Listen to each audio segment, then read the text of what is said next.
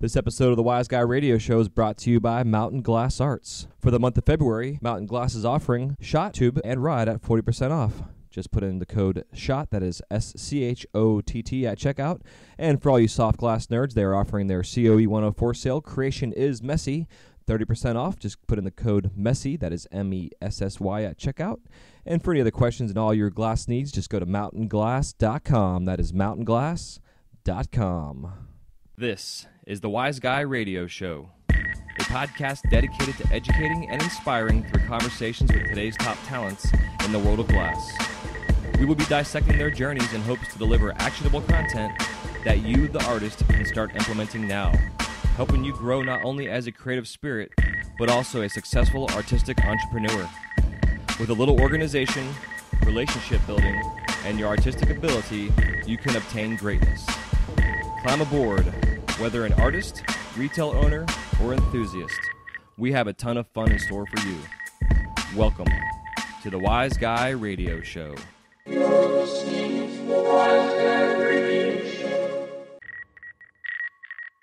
Hey, what's happening, everybody? Welcome to the Wise Guy Radio Show, episode number 86.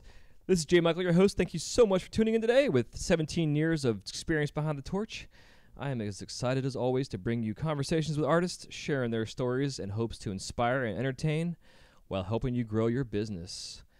It's an honor to do this show on a weekly basis. Thank you so much again for tuning in. Today is a special episode featuring Micah Evans. Micah has graced us with his presence by taking some time out of his busy schedule to come on and share his story with you guys.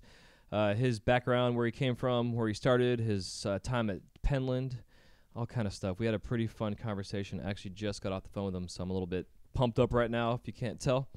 It's pretty cool. He not only has been doing glass since '99, like myself, which is awesome, but he has been very instrumental in the industry of functional art and the pipe itself. And his passion shines through in this episode about how happy and how much he loves the pipe and the function of it and the ceremonial aspect of it. I hope you guys enjoy. Again, this interview with Micah was phenomenal. It's a little bit over 2 hours long, and I am worn the hell out. So I'm going to let you all go before I start rambling. But in the meantime, please share this with your friends and family. Those of you out there who are glass artists that want to share what it is that you do, definitely share the show with them. If you're just a collector or a person who appreciates glass in general, share this with your other friends who are collectors and appreciate this as well if they haven't heard it. And then also, please don't forget to subscribe to the show on iTunes. If you have a Droid and you listen to it on the Droid systems, you can go to Stitcher and listen to it there as well. And then also go to wiseguyradio.com. And at the bottom of the page there, you can subscribe. The website has not been updated for several months, but it is up and active. And I am now finally have got everything taken care of on my end to get this new website up and going, which I'm pumped about. It's going to be time-consuming, but it is worth it all. So that being said, I'm getting the hell out of here. You all enjoy this episode with Micah Evans. And again, I love you all so much. Thank you for supporting the show. Thank you to Green Flash Glass and Mountain Glass for being on board as our main sponsors. Definitely go to check those guys out. Their links are in the show notes. And if you have any questions or comments, you can hit the comment link in the show notes as well. And just send me an email and let me know what's up. Other than that, you all take it easy. Happy melting. And we will talk to you on the next episode of the Wise Guy Radio Show. Take it easy. Peace. What's going on, Micah? How you doing, brother? Good, man. So excited to be on this, and I'm honored. Thank you so much. Hey, man, the honor is all mine too, brother. So, I know you're busy and getting back into Texas now, getting settled in, getting some new studio space going with all the boys at St. Elmo's. So, sounds like a lot of fun, and you got a huge crew of awesome artists and influential guys there. So it's definitely hats off to you for being a part of it and influencing. I got lucky. Yeah. Yeah. Well, while I was gone at Penland for 3 years, they built this crazy awesome studio, and I was lucky enough to move back in and have them have everything set up for me pretty much. So I lucked out big time. It's really cool. Yeah, that's awesome, man. So before we get too far off track, if you want to go ahead and get us started by giving us a little bit of your background, art background for schooling and what have you, and then what got you into the glass and who introduced you to it. Sure. Let's see. I grew up in Washington State, and in a rural town in central Washington.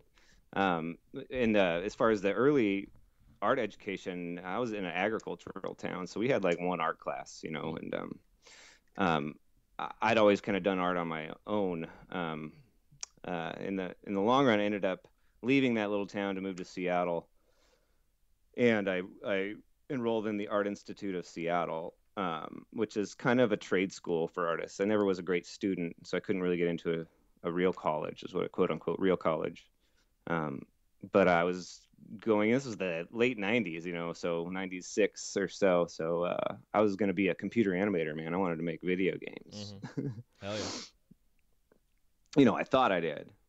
Back then, it was a little different. Like trying to get what's in your head onto the computer was a bit more closer to programming than anything artistic, as far as I felt. So I really didn't last too long. I think I made it about a year and a half in that program before I ended up just kind of dropping out. And then kind of stumbled into a glass studio, which my roommate at the time was a glass blower.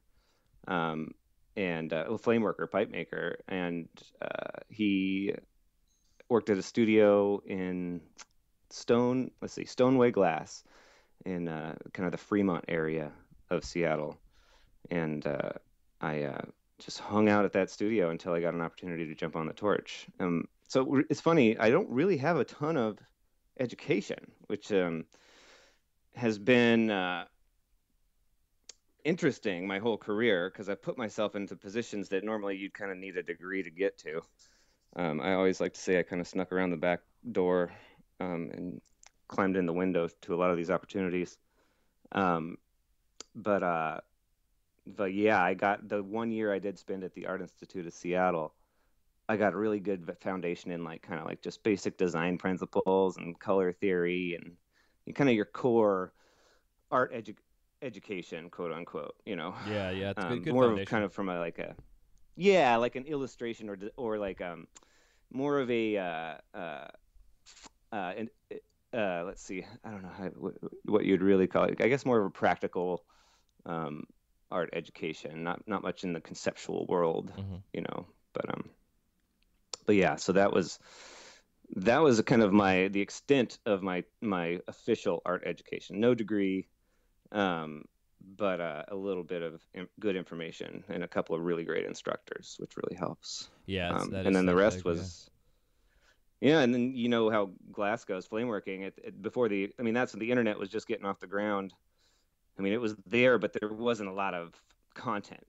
Nobody had really early adopters of the internet weren't flame workers and hadn't really put a ton of content online at that point. So, I took a couple of introductory classes basically, and from there you're kind of left on your own. So I hung out at hot shops a lot, and the contemporary lampworking was your Bible. That was your YouTube back then. Yeah. So you just kind of pick up what you can and then make it up as you go.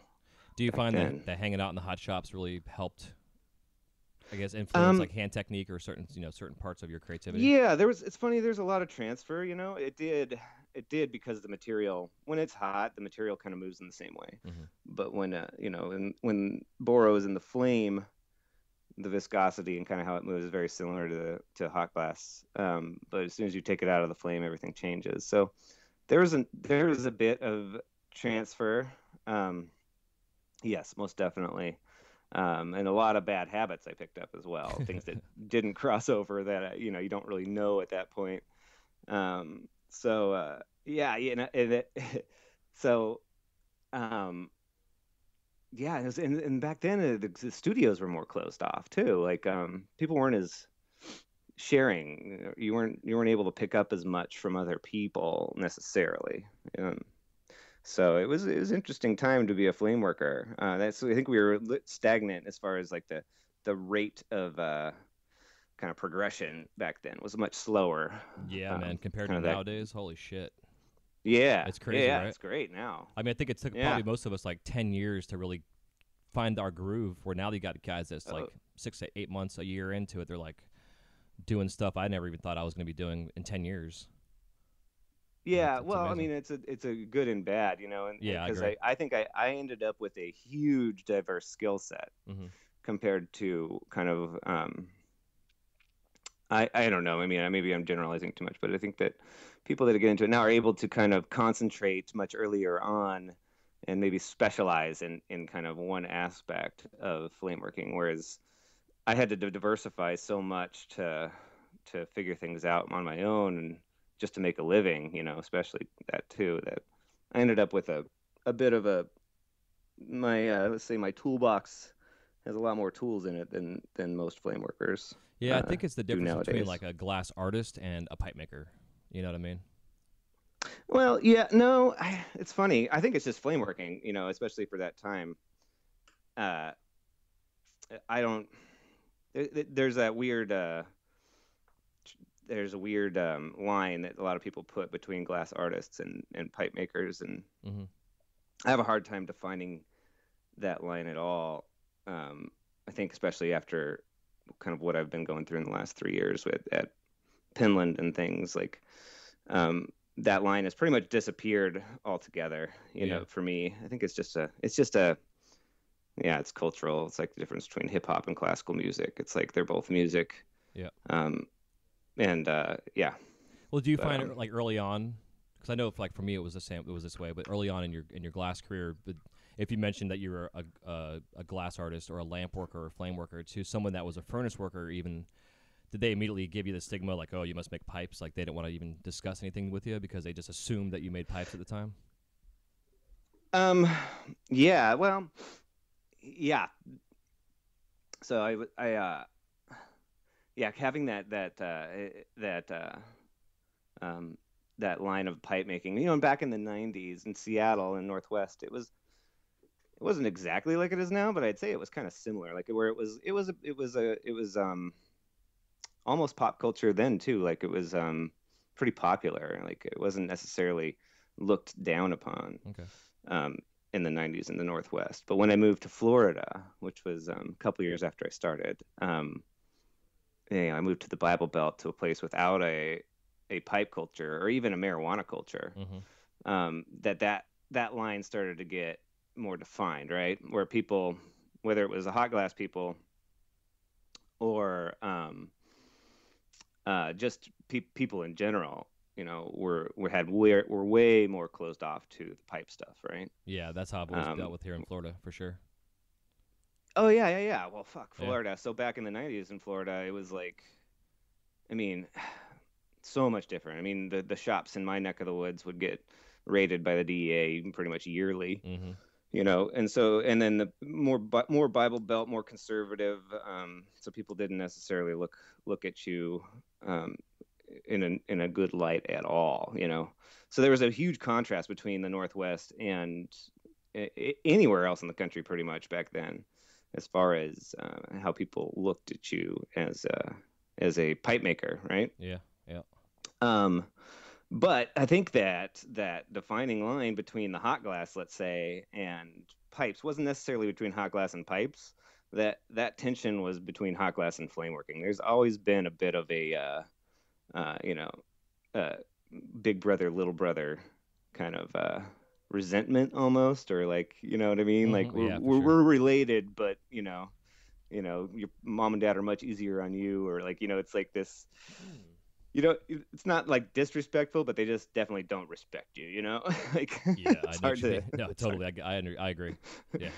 And that's disappearing right now, I think, because of this new generation of the hot glass, Mm-hmm. of the hot shop, right? Because they've grown up with pipes as a pop culture thing, through high school. And so they're coming into their hot glass programs at universities, these kids now, with an understanding of what flame working is, um, a much broader understanding of what flame working is, right? Yeah, Um, especially now too with a lot of the colleges offering more so than they used to glass classes. yeah, yeah, and yeah, it's really great, because we're seeing a lot more people crossing over. Like there's like the Danny Whites of that world Yeah. that are extremely talented in the hot shop, and like the up and comers of the soft glass world are so excited about the flame workers and collaborating and dabbling and going back and forth, and that's never really happened across the board. And it's also a changing dynamic in the hot shop where there's a kind of a new, not new, but there's a more of a popularized sculpting techniques in the hot shop where they're working the glass colder and heating it with torches, Yeah, exactly. So even the hot shop techniques are leaning heavier on the torch. So they're basically flame working at the bench at a much larger scale with a different material, so that the skills, the hand skills, and the kind of the knowledge bases are aligning, just naturally, which is interesting. Yeah, it's a cool dynamic to see the evolution of it all, kind of. Yeah. Like you're saying, like the crossover almost kind of thing going on. It's pretty neat. Yeah. So to kind of back up a little bit, when you were still in Seattle, what were some of the first things that you were making? It was all pipes, I mean, I learned, that was when I was, I think I started when I was 23, 24 years old, and I was going pro as a pot smoker, that was my lifestyle. Right. No, I could no longer compete in the Olympics. Like, I had made the transition to out of amateur and into the pros. So, which is great, because, like, that's the time where, like, that was fun. I had a bunch of roommates. I had lived with like 6 dudes in a house, and rent was cheap, and we just kind of played hacky sack, and like yeah, hell yeah, went to fish shows, and I learned how to blow glass, and it was a really fun time in my life. And the pipes fit right in with kind of the dynamic of my social life, right? And so it just felt great. It was really fun. And like I said, it was like, people, it was a little bit of a subculture, pop culture thing back then. Like, it was kind of cool. It was really cool to be a pipe maker. Not a lot of people got to do it, and you felt kind of this rebellious outlaw type thing going on. Yeah, for sure. Did you have a name for yourself back then, like a alias, or did you just always go by? Man, I never thought I was cool enough to have an alias, right? And so, like, I just was worried about the glass. And to tell you the truth, in that first year, you're just trying to learn so much. Mm-hmm. Now you kind of pick your alias before you even fucking pick up a piece of glass, right? Yeah, and totally. Back then, I could never think of one that stuck, right? And then it just never really, you just kind of went by Micah. And over the years, like, everybody had the weirdest names too. At a certain point, I started calling myself kind of jokey names to kind of make fun of some of the guys that had these just crazy ass hippie, aliases. For a while, I went as Goat Scroat, and then it actually stuck for a second, and I was like, oh shit, now I'm fucking Goat Scroat. I gotta like change this, right? And so I think my earliest glasspipes.org, glass art, it was that, and then I changed to my initials at a certain point, which is just me, M-E, which actually really resonated, just because it was just simple. It wasn't too far of a stretch away from my real name. I've always had a problem with, while it was necessary to create a distance between my name and the pipes sometimes, especially early on, in the Bible Belt stuff, and I always felt like it was really kind of weird to not own what you're doing, Yeah. In a way that I wanted my name to be associated with it, kind of, but not at the same time. It's really hard. Yeah. So weird. that was the perfect distance for me, or at least that my signature on it was not my full name, but it wasn't too far away from who I really was. Hell yeah. So when you guys, so you were working with Lance up in Seattle? Yeah. So Lance Sanford taught me how to blow glass, right? Nice. And it's funny, we look back on it, and a lot of us have this thing where we take an apprenticeship from the guy that's like really good at glass blowing. But back then in the 90s, we really, even the guys that were really, really good, didn't know a ton about flame working. And I'm sure that'll be the same way another 15 years from now. People look back at us and be like, man, we thought they were so good back then, but they didn't really know a whole lot. Right. And so that apprenticeship was, like 2 or 3 really introductory classes, right? But he gave me that window into flame working, and then taught me everything he knew. You know, and he'd only been blowing glass for a year and a half or 2 years at that point. And we were working on single tip Victor welding torches. You know, Yeah. and but it gave me a window into flame working, and then we we're making just mostly outside work, wrap and rake stuff, layered fume stuff, and then just dipped into inside out, and which was as soon as I got a torch that was bigger than a Victor, you know. Yeah. Um, but yeah, so Lance taught me the very beginning, and he ended up being a guy that I after a year and a half or so in Seattle, we decided to move to Florida away from that winter. He had some family in Jacksonville, Florida, and to start a little studio in Florida. And I was all about it, and just it's about as far away as I could get from where I grew up, not just, geographically in the United States, but culturally too. I didn't realize it at the time, but once I moved down there, I realized that, oh my goodness, like this is way more Confederate than I thought it would be. And that was interesting. Yeah. For me. What's interesting too for myself is I remember when you guys came to Florida, and I didn't put it together until I was going over your bio, the stuff you sent me, and I was like, holy shit, I totally remember when you guys came to Florida. And then I remember when you went to Georgia for a bit, and then they were like, you were kind of going all over the place, but I remember when you guys came to Florida, and I remember Lucid Visions. And then at what point did Josh come on board? Josh was our best friend in Seattle, okay. Right?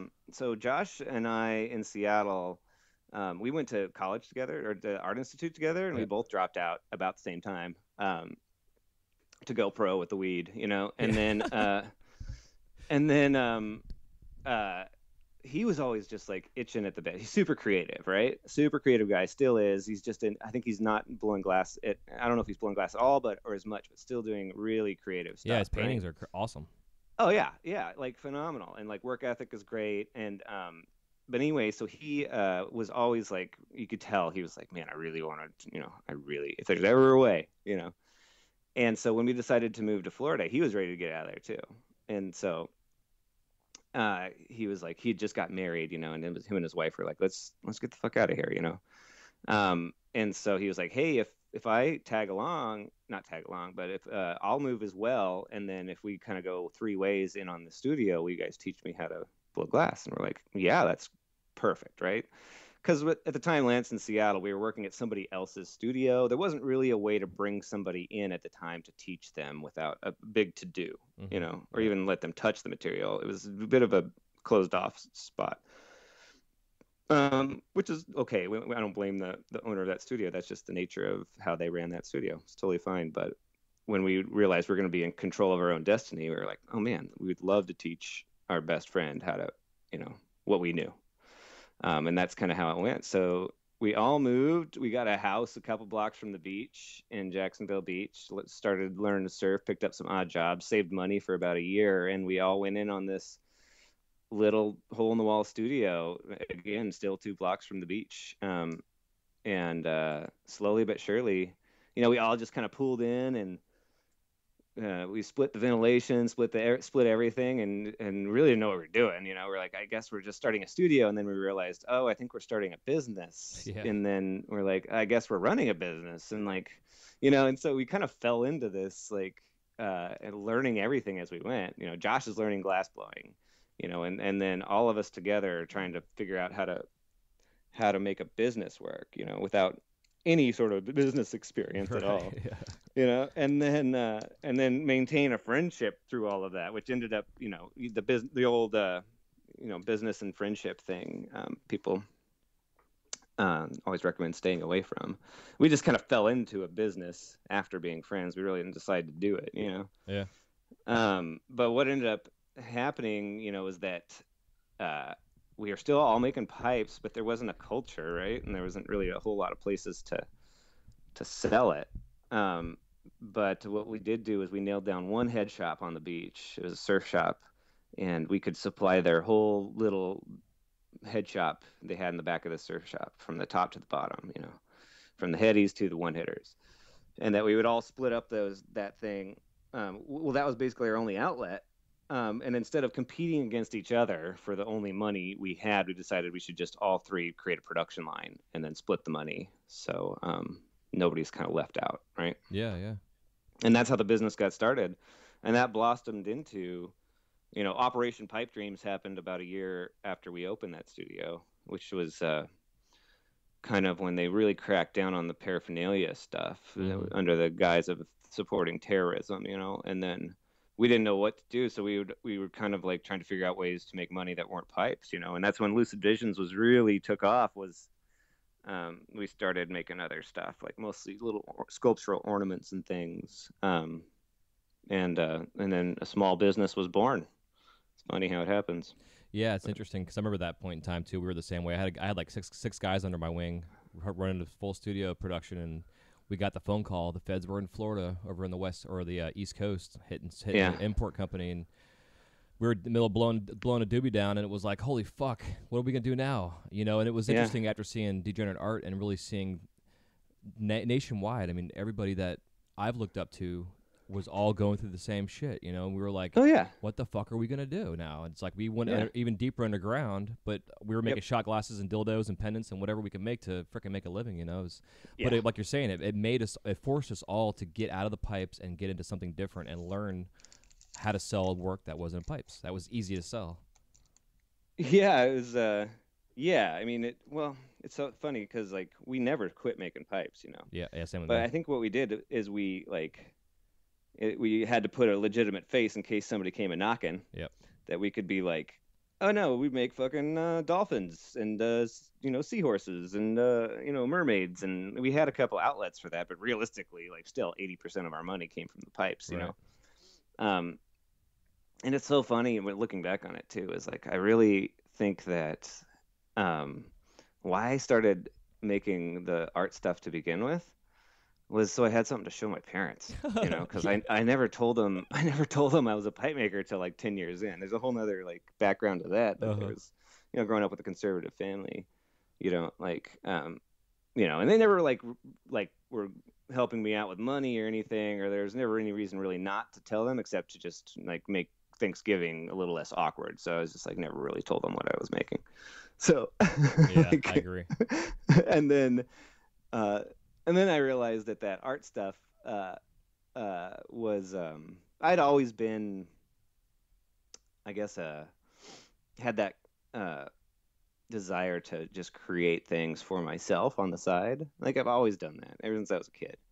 And that kind of continued. As soon as I started blowing glass, it just started to be out of glass instead of in my sketchbook or instead of a painting or drawing, And so I'd always had these side projects from on the side.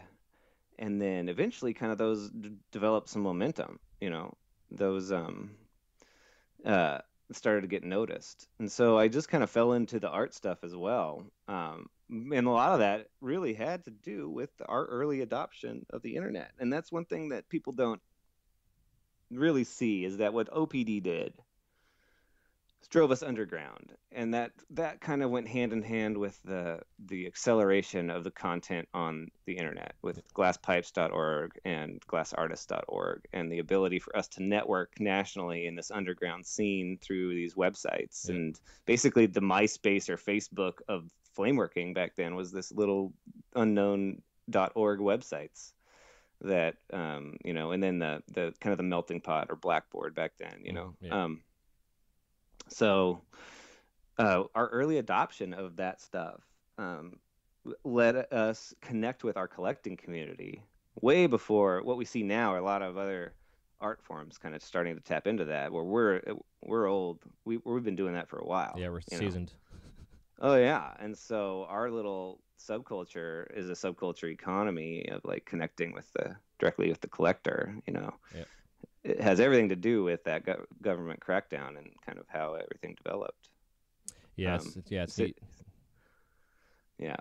But I mean, a huge person in my career at that point, and this was in Florida and at Lucid Visions, was Nate Myers, moved to St. Augustine, and ended up at one point like he started a little garage studio at his buddy or roommates. He had a garage studio at the house he was living, and he went on vacation and came back, and somebody had broken in and stolen basically his whole studio. Holy shit. And so we had just kind of met a couple months earlier, and he called me up and told me that, and I was like, "You've got to be fucking kidding me." And Nate had come in when he first moved there to our studio and just shown us every trick in his book, like for free. Just, this is how you do everything I know how to do. And he knew all kinds of stuff we didn't know. So it was the first person coming from a kind of a closed studio situation in the 90s that blew that out of the water and was just like, here you go. It's just open. Let's share. Let's do this, you know? And he was way more internet savvy than all of us. And he introduced me to glass pipes and glass artists and like all that stuff. So.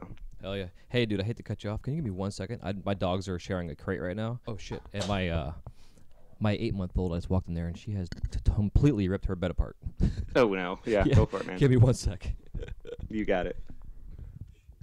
All right. I thought I heard some noise in there. I'm like, I wonder what the hell's going on. Usually it's really good, but she's almost a year, so she's like still puppy, but still wants to gets bored and then starts tearing shit up. It's annoying. And then she likes to eat the stuff too, which is not good. One of these days it's going to cost us a lot of money for blocked intestines or some shit, you know? Right. Yeah, totally. Jesus. All right. So anyway, yeah, man. So that's awesome with Nate because, you know, he's definitely just in the community in general. He's definitely a big influence for a lot of folks, and you know the tools he's making, and you know all the other fun stuff nowadays. So I had no idea he was here. He's not here anymore though, right? He's moved. No, he's you know, is one of the founding members of the Everdream Studio in Colorado. That's what I thought. With Joe Peters and WJC and Eugene and yeah. So yeah, well, he was only there for a couple of years, you know, and then he moved back out to the Northwest and kind of took off from there. But he was a huge influence and gave me a ton of information and skill set back then. It was really great. Yeah. Hell yeah. So at what point in time did you decide to get up and head to Miami? When I left that business, basically when Lucid Visions kind of not necessarily broke up because they kept going, but that we hit a point where it wasn't sustaining 3 people in that, but it would probably sustain 2, right? Mm-hmm. And it was also to a point where we needed to make, you know, pipes to survive, and that, you know, they were, again, just the nature of where we were in the time in the political nature of the country. Like they were really wanting to not make as much pipes, right? Yep. And so there was a bit of a me going like, you know, we have to do this to pay the bills, and them going, we don't want to do this anymore. And so there was a point where that business and friendship thing hit a wall, and something had to change, and basically I had to leave, you know. Yeah. And it wasn't necessarily an easy decision, and it wasn't necessarily my decision, you know. It was a good learning experience in hindsight and looking back, and now wasn't necessarily a good thing at the time. It created a lot of tension, but now, you know, everything's water on the bridge and new perspective on that. And it was one of the major pivotal points in my career, and probably one of the best things that could happen. So I kind of left Lucid Visions you know, like just crushed. I kind of been kicked out of this studio that I built, helped build, right? And then my girlfriend at the time got an opportunity to move to Miami, and so I just kind of tagged along with her, like this kind of broken little fucking puppy dog, like didn't know what I was gonna do. Had no studio and just moved to Miami. Had no studio or any way to do anything. There were no freaking glass blowers down there that I knew of. So anyway, yeah, I moved down there, and she had an opportunity at the University of Miami, and which transitioned into her assisting the glass professor at his private studio. Oh, wow. Which turned into me helping him out part-time too, and then me helping him out full-time as well with her. So I kind of took a couple years off flame working in a way, and was the casting assistant to a glass caster who was also the professor at the university. Man, you must learn a lot of stuff too doing that. Well, it's funny. I learned a lot of stuff, but I also learned I didn't know shit about glass or art. Right, exactly, absolutely.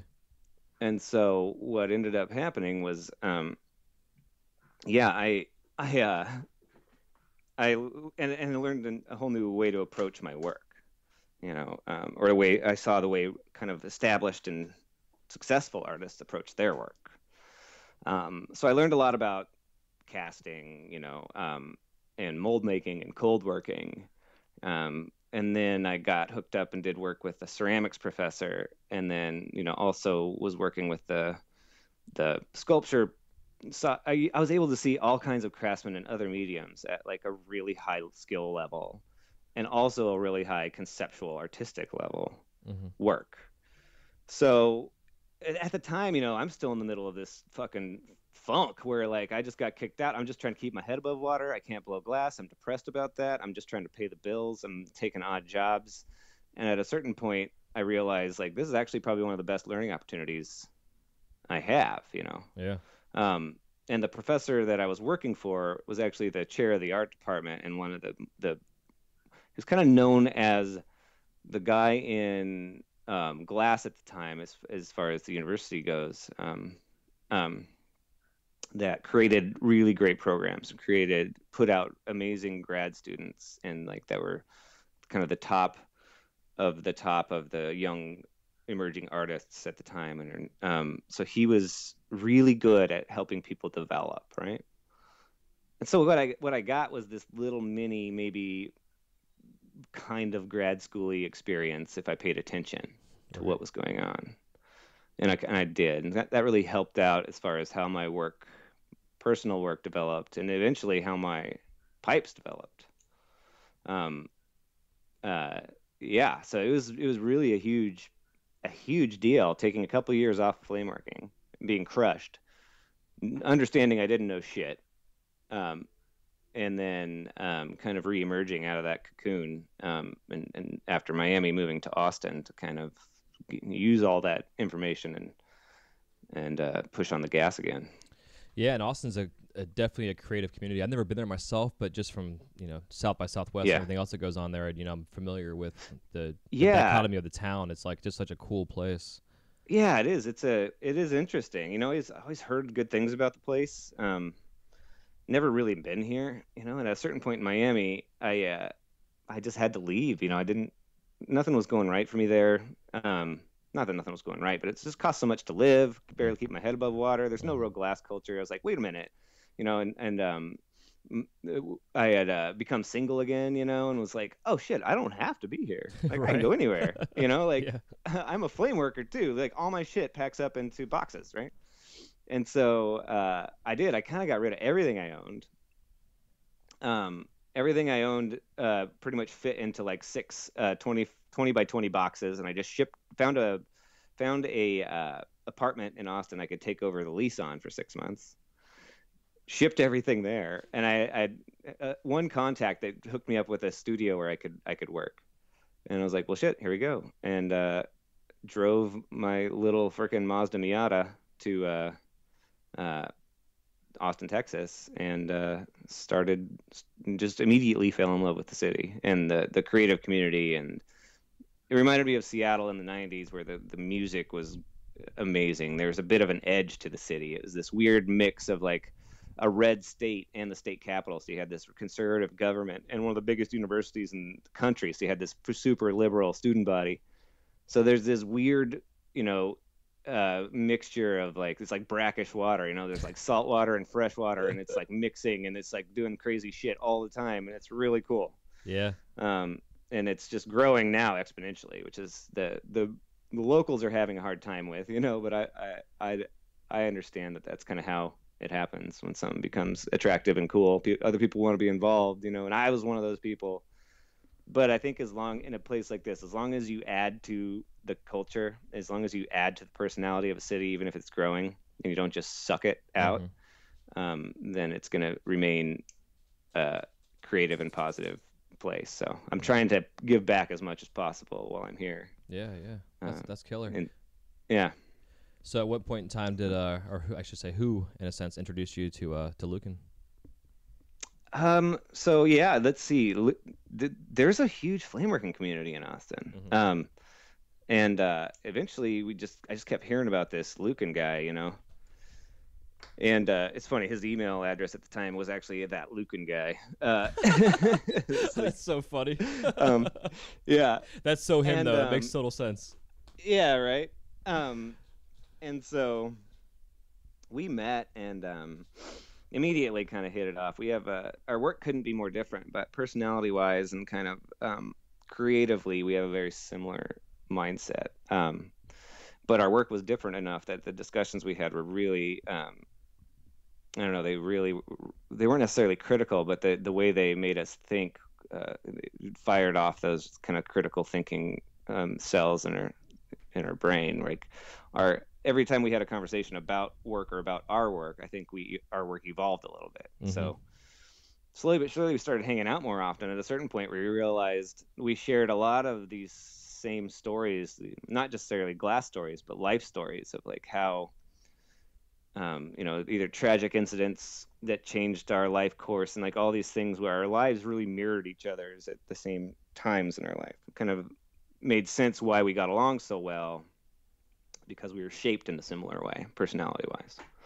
Mm-hmm. And then at a certain point, we realized we have the same birthday. Oh, no shit. Nice. Yeah. And so all these things we realized, all right, we're going to be buddies. Twinsies. Yeah. So we ended up, he's probably one of the closest friends I've ever had, which is great, especially in the industry. And, I got to work next to him. I got to see Salt be born. If nobody knows who Lucan is, he goes by Salt. Yep. He's I don't know, whatever. You may have heard of him. Yeah, maybe. He's kind of a big deal some places. Or his work has, had been, I watched this guy my buddy named Lucan create this style and create Salt, and it's not necessarily people weren't doing similar stuff, but I watched him take this style and way of expressing himself and develop it into just kind of an amazing body of work, an amazing kind of and watch this artist being born, right? Mm-hmm. And the beautiful part about Lucan is he's just as talented business-wise as he is artistically. And so it was a great learning experience working next to him and seeing how that developed. Yeah, he's great. And so, he's been able to, he's given me a lot of opportunities, and I tried to pass those back and forth. I brought him up to Penland a lot, and it's been a great relationship. And now I work in the studio with him and Snick and a bunch of other guys here in Austin. But hell yeah. Yeah, super influential on me, still has been and still is. Yeah, same with me, man, because like I remember when I first saw the what the hell is that book? Having a brain fart. That came out, the first book about the pipes. Smoked Volume 1. Yeah. And I saw him in there, and it was cool because, there was a questionnaire. Everybody's asked the same questions, did glass ever get you laid? What's your worst injury? That kind of shit. But his perspective on his work was so philosophical. And at that point in time in my life, I was going through the same kind of trying to find my way with my work. I was doing a lot of production stuff, just paying my bills. I was in a shitty marriage. I mean, I wasn't really happy with life, but the philosophies and stuff I was reading was really what kept me going. And when I came across his work and saw his philosophy, and that he actually had a philosophy about his work, and the whole idea of the teeth protecting him from the outside influences or the government or whatever, it was like, it was so unique that I latched onto him. Because like early on in my career, like Bear Claw and Jag were like my two favorite artists, and they still to this day are two of my favorite artists. And and then Salt came in the picture, and I'm like, who the hell is this guy? And then all of a sudden it was like his body of work just kept going and going and going. But then when I came to the point to where I realized you two guys were working together, I could see where his technical side was influenced from your technical side in a sense, but then your technical side was influenced from his technical side. It's like, it's a cool, this symbiotic relationship that the two of you guys had or still do. He also, and then he fucked up my alias again. Cause so the first time we collaborated, really, I changed my alias to Peppa just to fuck with him. So then it was like, these are salt and pepper pieces, and then the motherfucker like took that piece, got it photographed and sent it off. And it was on like the cover of, at the time, a magazine in our world. And then motherfucker, now I'm known as Pepper. I'm like, Jesus. So at a certain point, like fucking this Pepper got accused of biting goat scrote style, and like I'm just like, fuck, man, I don't know what to do now. Man. Like, yeah. What if anybody out there has like, I have an original goat scrote? They're like, who the fuck is that, dude? Yeah, dude, don't mess with the scrote. That was, like, oh god, yeah. I wonder if I ever even sign pieces like that. That would be hilarious if somebody was like, holy shit, yeah, I have a goat scrote. Yeah.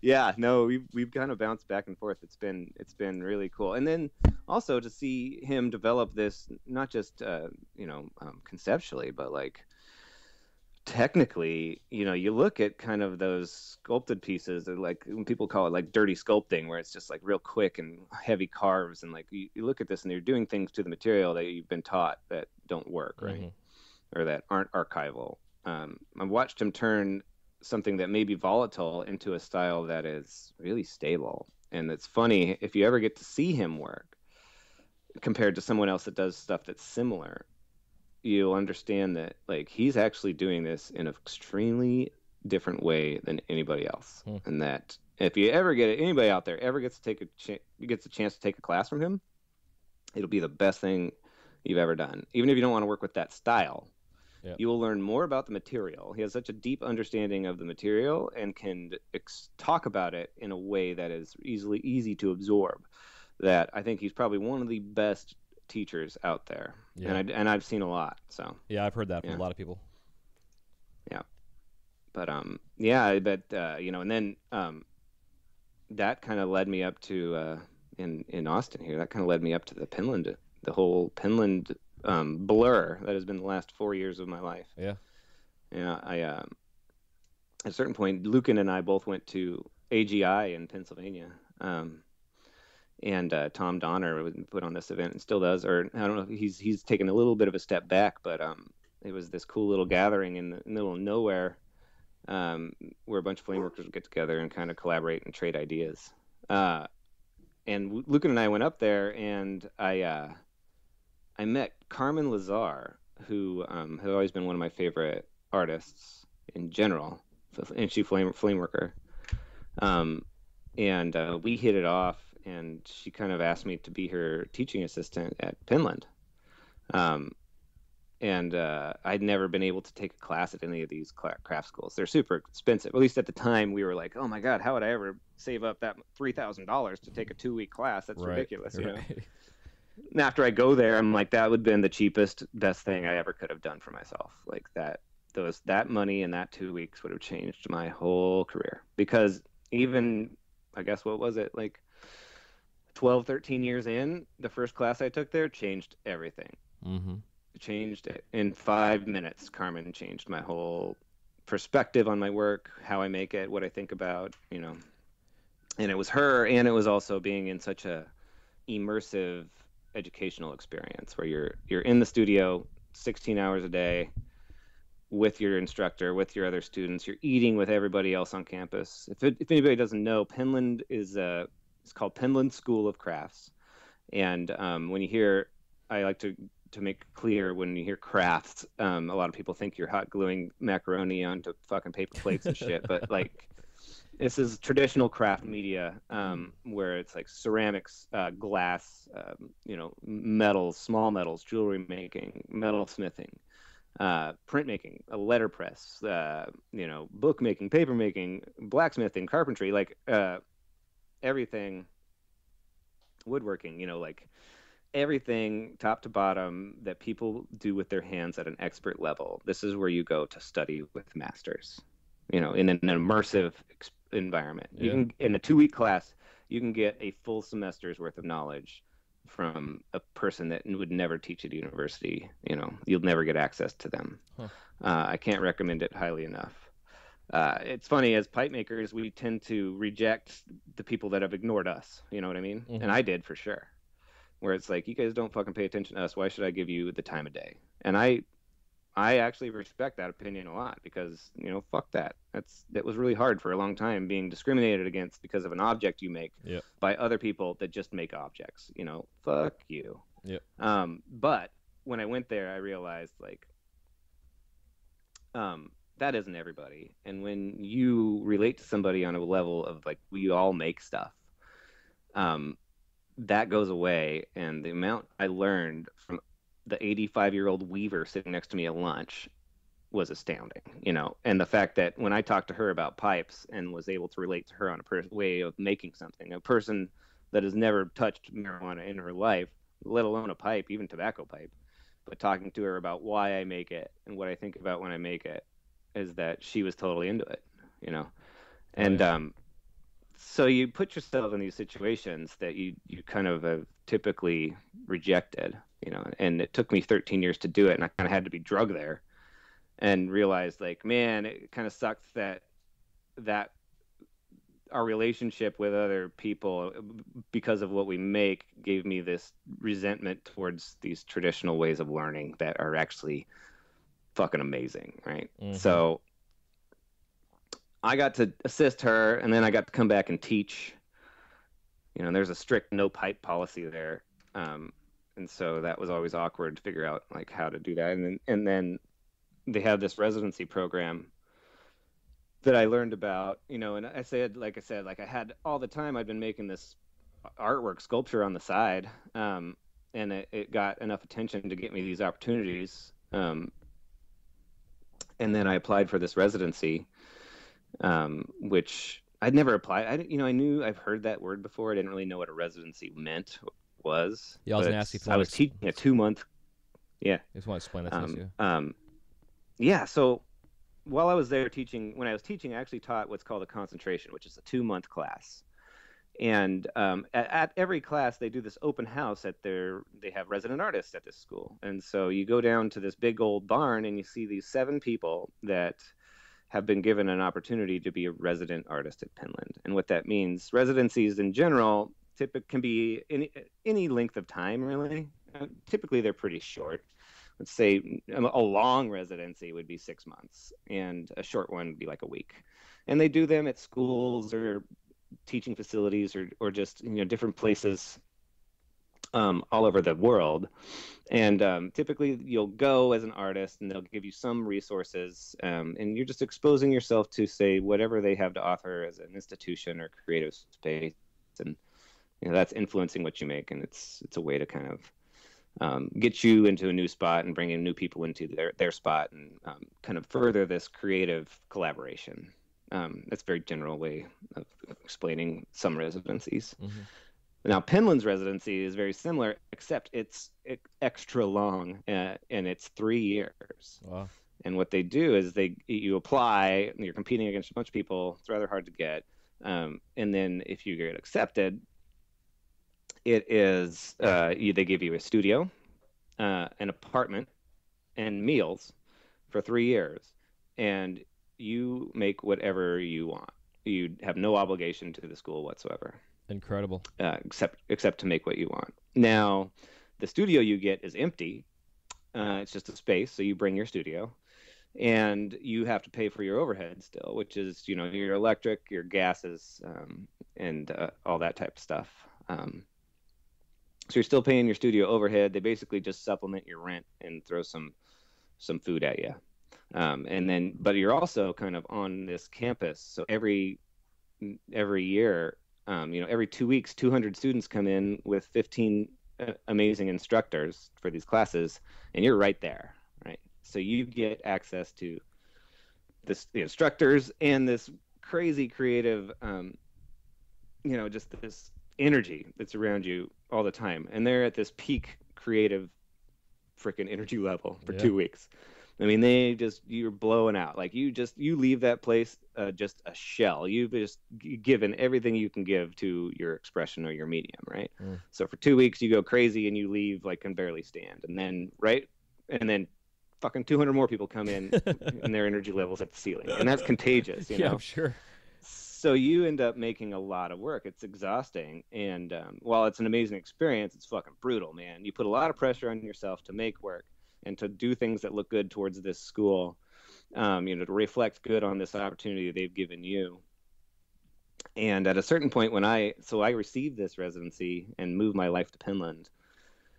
And at a certain point realized, like, I've applied with this other body of work because, I knew that they had this no pipe policy and blah, blah, blah. You've just learned over the years to, like, keep it separated until you know it's the appropriate time to talk about it. As a pipe maker coming from the 90s, it's just kind of how we've developed, Mm-hmm. some of us, especially people that didn't kind of stay in the Northwest, where it was more of a outlaw subculture, pop culture, cool thing to do. If you were anywhere else that it maybe wasn't, you learned to kind of keep a dividing line, or isolate one from the other until you knew it was cool to like talk about it, right? Yeah, yeah. So at a certain point, I realized they may not know that I'm a pipe maker at Penland Mm-hmm. after I moved up there. At least the people that mattered, like that maybe could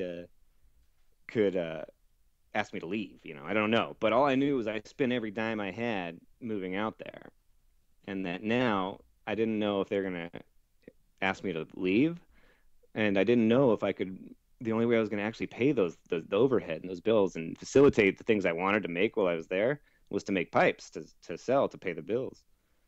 So that first 6 months at Penland was fucking scary, man. I didn't know what to do. Like I realized, like, there was actually I'm not going to name names, but like somebody I really respected, an older generation flameworker artist, had called the school and made it very clear that they didn't like the fact that a pipe maker was there, and that they should not have that there. So and that happened over and over again. They kind of called you out in the process, huh? Well, yeah, somebody outside of that whole situation was like making a big fuss about me being there, and like that just added to my like insecurity of the whole situation. Luckily, in the long run, I figured out the people that mattered had known all along, and they had my back, right? And another with the resident artists not only was like, you don't have anything to worry about, number one, and you're being a fucking pussy. Why don't you just take this shit head on and go get it, right? Yeah. Awesome. Awesome. He was like a great carpenter, more from the punk rock generation than the grunge generation with me, Uh-huh. and like, so he was just like, fucking man up and do this shit, like this is your chance. And so that's when I just decided that those fucking two portfolios that I kept separate, when I gave my slideshow the first time and I only put the artwork in there and told the story of my artwork, there are these huge holes of like, I had no stories about galleries. I had no stories about shows, I had no stories about anything. I just had this work, Mm-hmm. And so I realized after seeing other like established artists slideshows and them talk about their work that like mine was lacking in a way, because I had to leave out 80% of my story. And what happened was I realized that they wanted me there because of that work. They wanted me there because whatever happened in my life led me to make this work, and it was creative and they thought it was interesting. What was the most interesting part was the story that I had to leave out and how that work was made and got to be made. And as soon as I started to combine those two, as soon as I started to tell my pipe story with my art story, not only did the work make more sense, but I was more confident. I was able to talk to these people about pipes in a way that they totally understood. Like, and this is also the community or the people that are easiest to talk to because they make things with their hands. We share that language.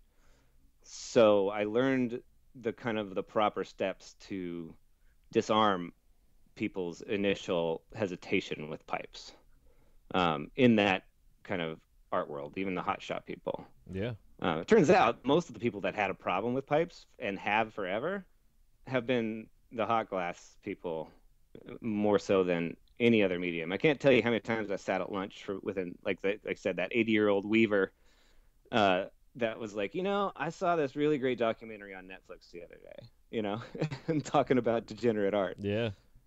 And I was like, yeah, I was actually, there's I'm in that movie for a second. There's like a little clip, and they were like, that's amazing. It's so cool. So there was a lot less resistance to it than I thought. But what has happened is we've been in this glass world, and it's this flame working slash hot shop conflict, and then pipe making is a subculture amongst flame working, and so there's this weird tension that has been there forever that's disappearing now.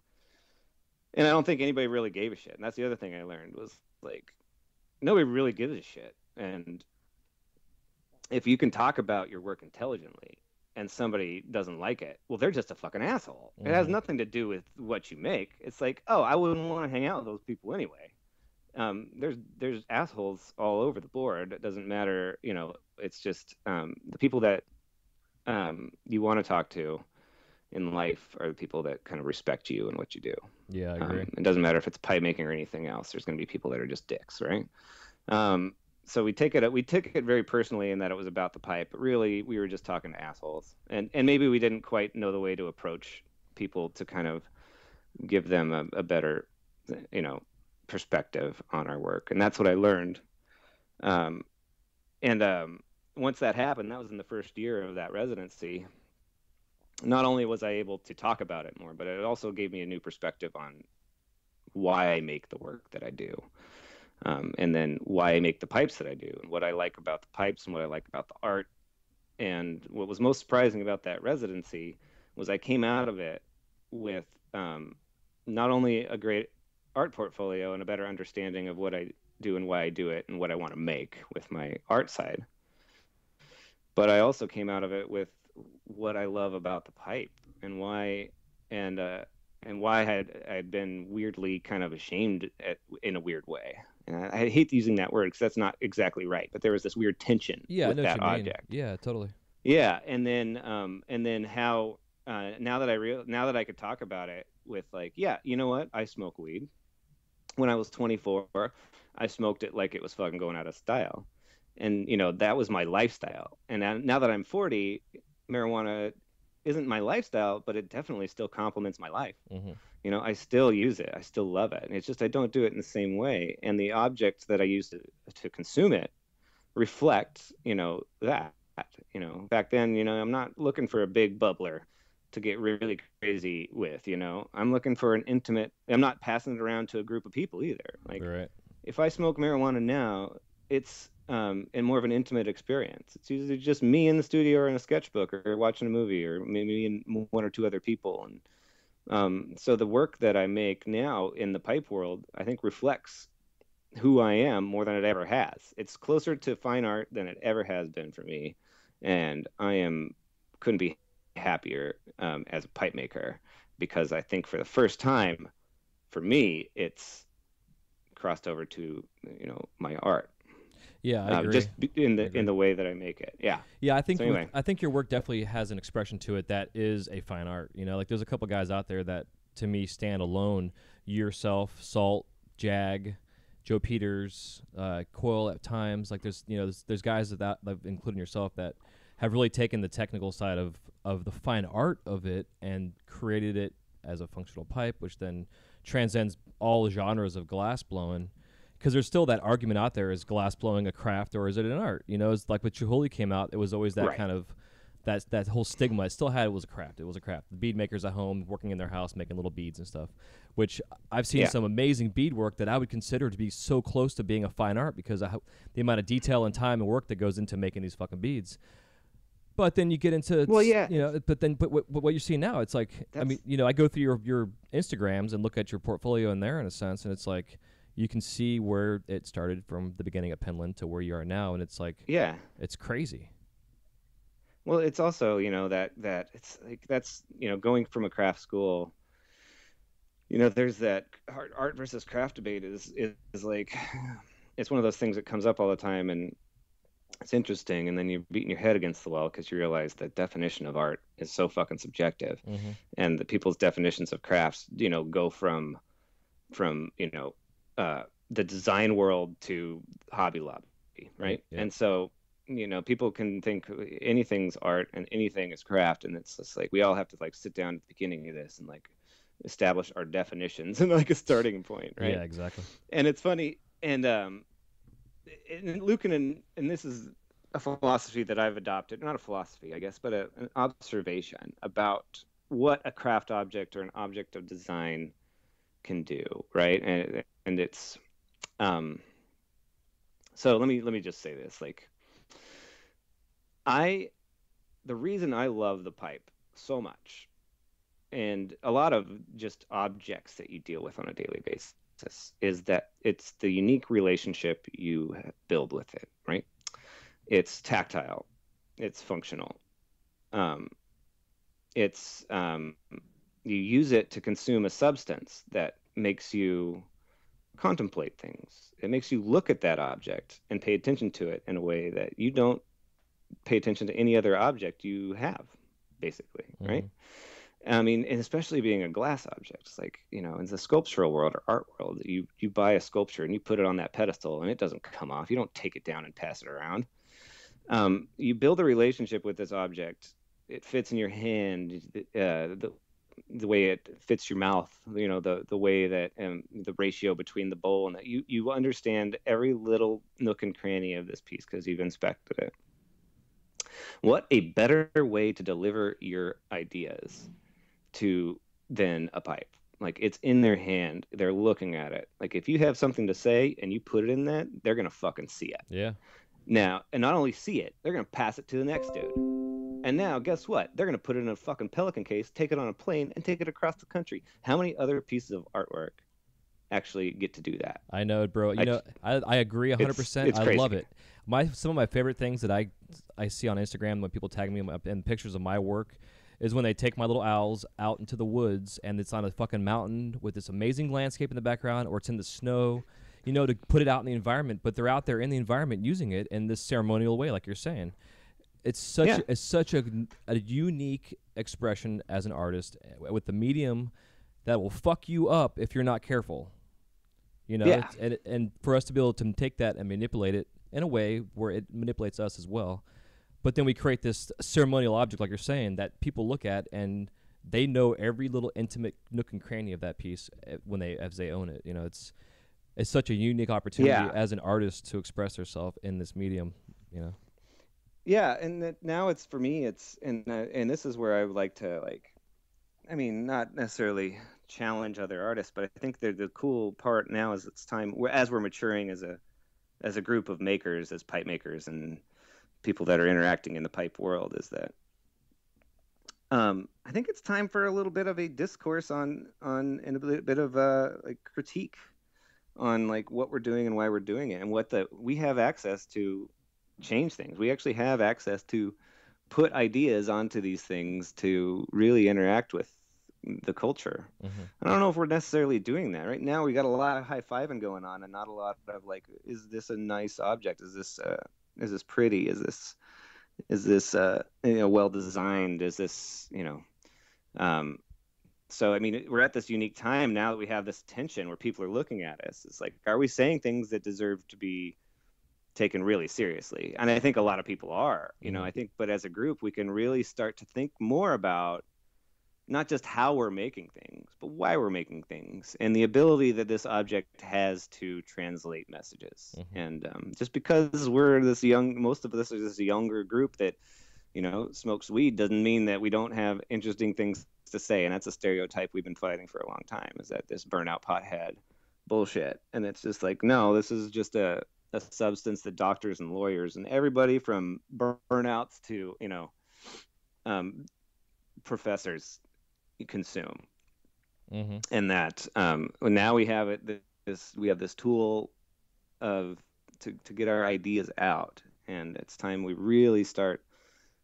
I think it's time that as a group of pipe makers, we kind of really think about that and start to use that in ways maybe we haven't as a group done. Yeah, for sure. I think especially with technology, the way things have changed for us as well. Yeah.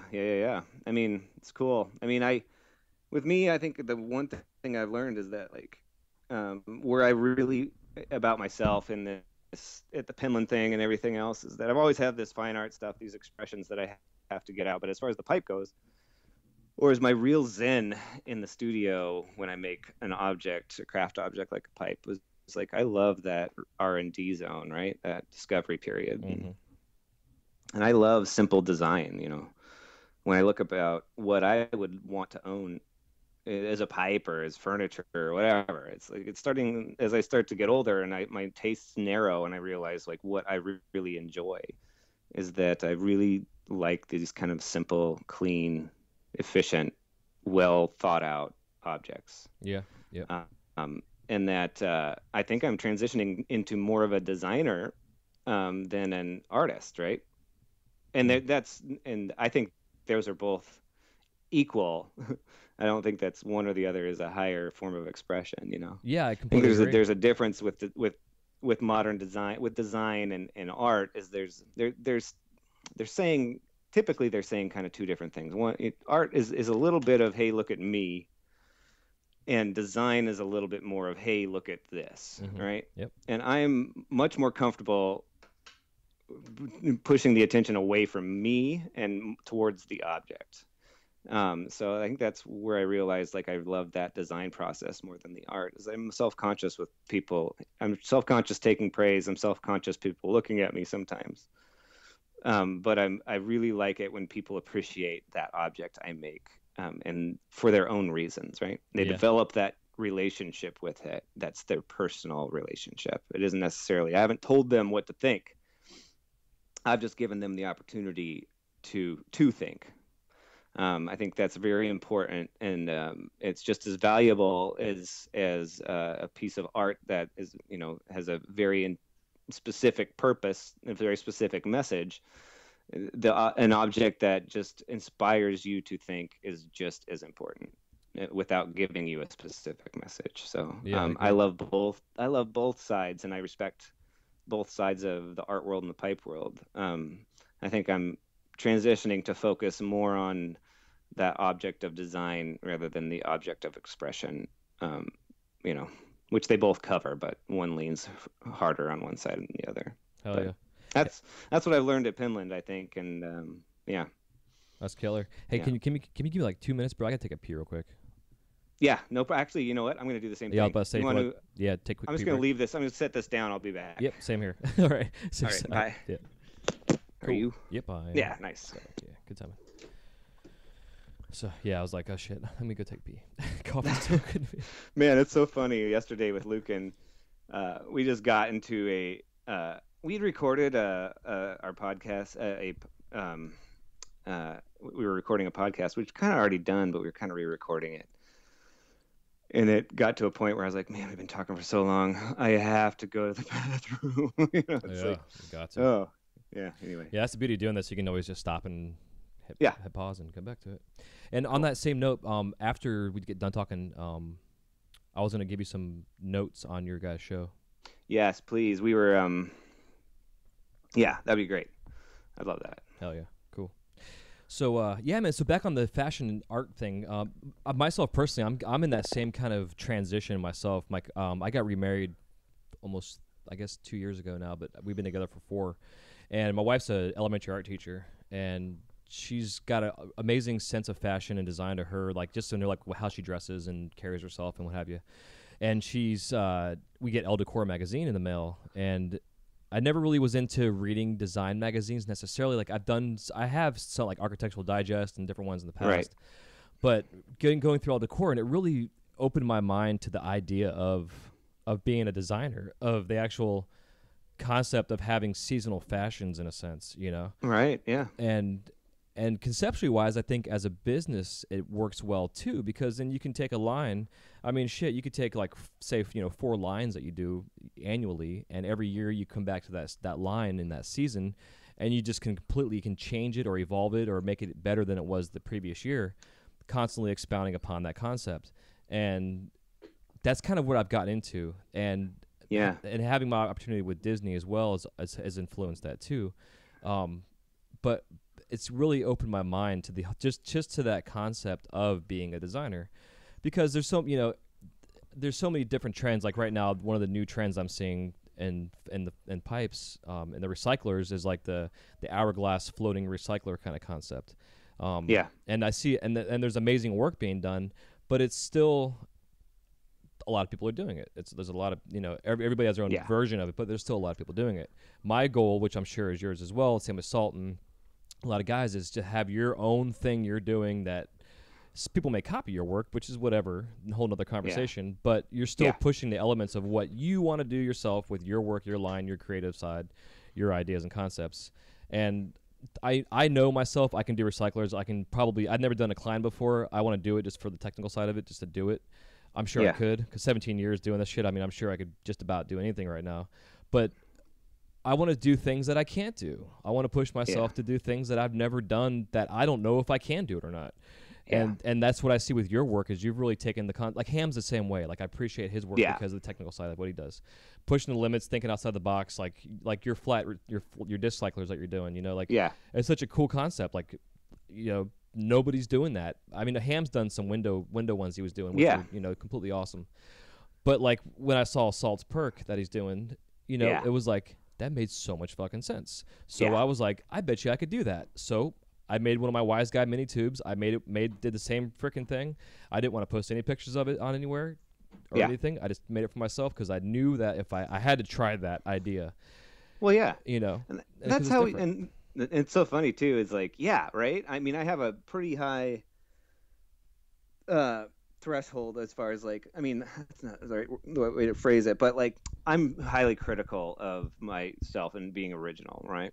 And there's a certain amount of influence I'm willing to take and then transfer before I have to check it and be like, okay, how much of this is yours and how much are you just straight taking from someone else, you know? And there's nothing wrong with kind of seeing something and playing with it and kind of figuring out how that fits into your work. But I think which is like, you know, what you were just talking about. And then you go like, that's amazing, that's great, and you kind of put yourself in their shoes and like see how they came to that decision or those decisions, you know. And then it's a matter of like, well, how do I make this into something that adds to that conversation instead of just parrots that conversation, you know, with the material and that design. You know, and that's very important. It's what you were just talking about. Is like, you know, you don't want to put it out there until you figure out what, you know, what that means to you and why you're doing it and how you're doing it. And, and that's one thing that's missing in the conversation that we're having with our work right now is there's a lot of people that are like, oh man, that's interesting. I'm going to, you know, figure out how that works and see how it's made. And they never stop to go like, oh, I'm just repeating the same shit, except now going like, look what I did instead of like, look what they did. You know, how can I do this? You know, at Penland, there was this great guy, Thor Bueno, when I was up there, taught the last class I taught at Penland, which I want to touch on too. One more thing about that, but he was talking to one of my students, to JD Mapleston, actually, about something. And he says, you know, they were talking about that subject. And he says to JD, he's like, you know, at a certain point, my philosophy is it's like, it's okay to follow in my footsteps, but just don't fucking stand there, you know? I was like, God, that's great. I don't know. That probably wasn't his, you know, but it was the first time we'd heard it. Yeah, it was really, that was a really good way to put it. And I think that that's an important conversation that should be developed amongst us I agree. as well. Because I can understand taking someone's idea and trying to replicate it just so you can learn that technique, but not to then say, this is my thing. Like, there's a couple guys out there right now that are doing goblin faces, which is always the go-to thing, the controversy of biting, right? Or even like the teleporter. I mean, it's funny because it's always Shelbo shit. No matter who's copying what, it's always Mike Shelbo, which I appreciate his work, you know, just immensely. But that being said, it's an interesting talk when you think about, okay, so someone, say, takes the goblin face, they recreate it exactly the same way Shelbo makes it, the same master craftsmanship, or whatever you want to call it, craftsmanship that goes into that piece. Now, it devalues it, obviously, because it's not an original idea. But if the craftsmanship is done exactly the same, high level of quality, why can't the person duplicating it charge just as much as Shelbo does? Now, I know the answer to that, but how do you feel about that? Well, God, you know, I mean, why can't they? Yeah, like what, you know, because like some of these goblins I'm seeing that these guys are making that look really good, they're selling them for like $100. Yeah, well, I mean, it's like you can try to charge that much, you know, and you know what? It's funny is like, it's just the value isn't in the object, and I think you know that as well, you know. And it's interesting too, because in this collecting culture and like what makes that object valuable in the first place, you know? Yeah, that's my perspective. Is the artist and the scarcity and their you know, the road that they took to make it. Now, what's interesting is in this conversation is that what Shelbo is really good at too is promoting, right? Mm-hmm. And this is just a hypothetical. Let's just not even make it a goblin. Let's say it's the same conversation, but it's something else. Like I say, so somebody makes this object and is really well known for it and gets a high dollar for it. But now pretend that they were the third guy to do it. The first two guys just weren't good at marketing, but the guy that is known for it is the third guy, you know? And this is where the problems are. You know? And that's my answer exactly. Is it's the marketing and the availability to get your work out in front of people for them to see it. Yeah. Whether they see it first or not, it's just a matter of fact of how you do it. How you market, yeah. And like again, like that, what I just brought up isn't. Shelbo's, as far as I know, is the guy that did the goblins. You know, but he's also very good at marketing. But that's where a lot of people fall off. You know, and oftentimes the person to get known for something isn't necessarily the person that created it. You know, that's a lot of the time, which is kind of unfortunate. But yeah, it's especially in our little cutthroat renegade subculture world. You know, you see a lot of that, man. It's just like you fucking sleep on something for a second, you know, you lose it, you know. Yeah. You gotta be careful what you put out there sometimes, you know. Yeah, that's why for the longest time, dude, I didn't put my shit on anywhere on the internet. For one, I didn't want people copying my shit, which is whatever. But also, I didn't want it to go overseas to China and have those fuckers, start copying it. Right. Yeah. Right. So there's like dangers everywhere. Yeah. I was gonna. I wanted to. Kind of elaborate on one thing about that Penland experience. Yeah. Was the end of it, and what I was able to accomplish with, how the institution itself looked down on pipes, not just how I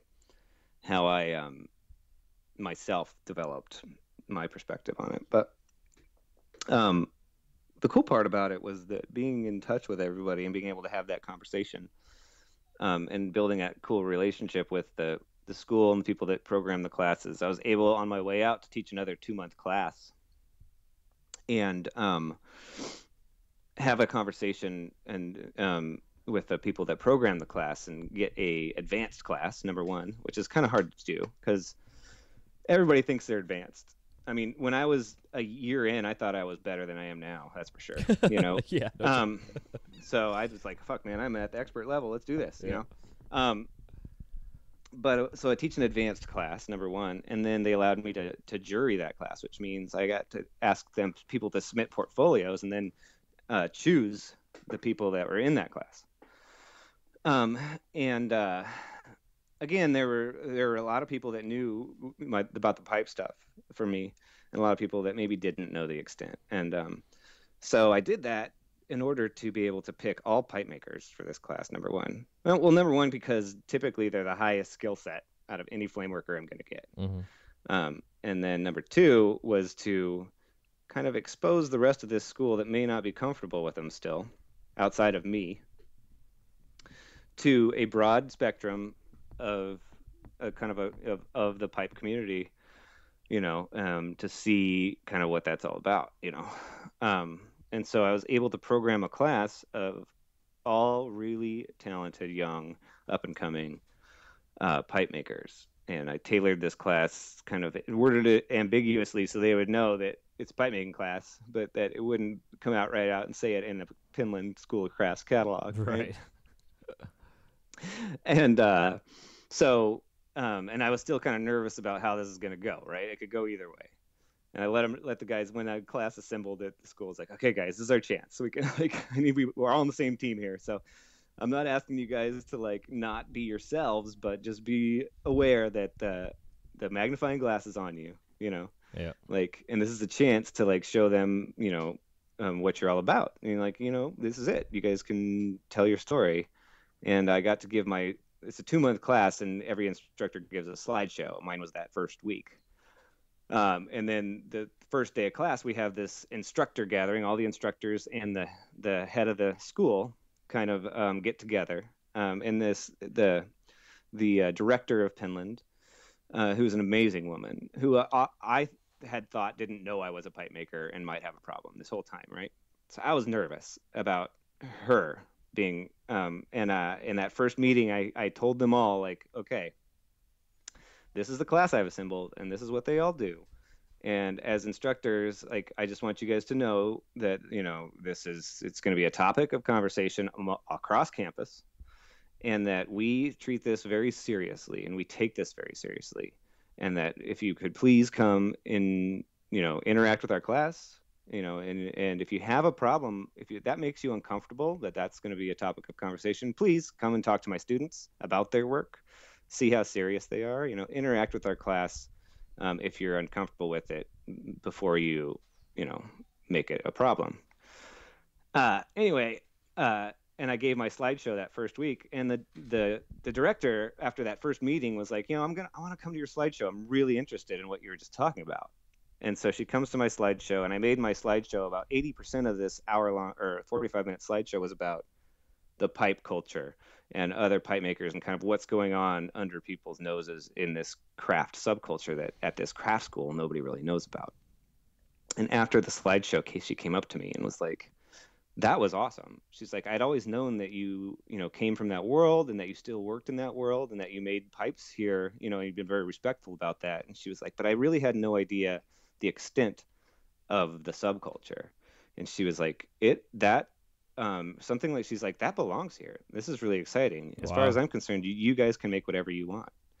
And so after that first week, we got the full okay to make pipes at a craft school that is typically one of the most conservative craft schools out there. Phenomenal. And so we did a 7-week fucking crash course in, like, let's go make pipes and collaborate and talk to everybody about it and be respectful and talk about it seriously. And I think we impressed the shit out of that whole world.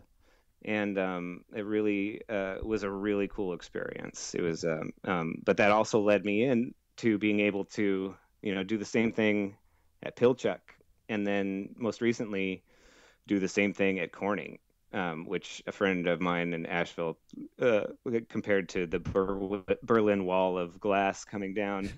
Yeah, totally, dude. Being able to make a pipe at a Corning class. Yeah, I wanted to ask you about that, like having the ability to go from Penland to then go to all these major freaking glass schools and places like that, and then bring the pipe into it. It's congratulations. Yeah. I mean, that's amazing, dude. Like, totally groundbreaking.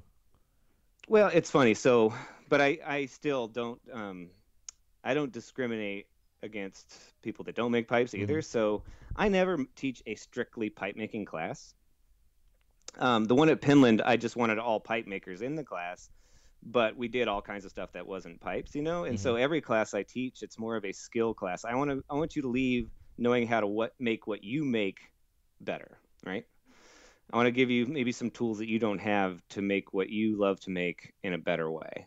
That's the class I teach. And so, but what has happened in the past is, like, I have pipe makers in there and I'm not able to give them that because they can't make what they want to make in the class. Right. And so in the case of Corning, when they called and asked me, I said, yes, but I heard you had a no pipe policy.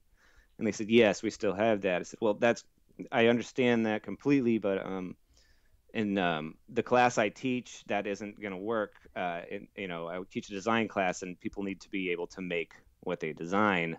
So until that policy changes, you just kind of have to take me off the list of potential instructors. And she said, well, let me call you back. And she called me back and said, that's great. That's fine. So again, I think what I learned mostly at Penland, and while it is kind of groundbreaking, it's kind of just the language you use. Mm-hmm. to navigate that topic, Yeah, it makes sense. And it's been really interesting. I think that's one of the other major lessons of, like, getting your message across is kind of learning how to deliver it.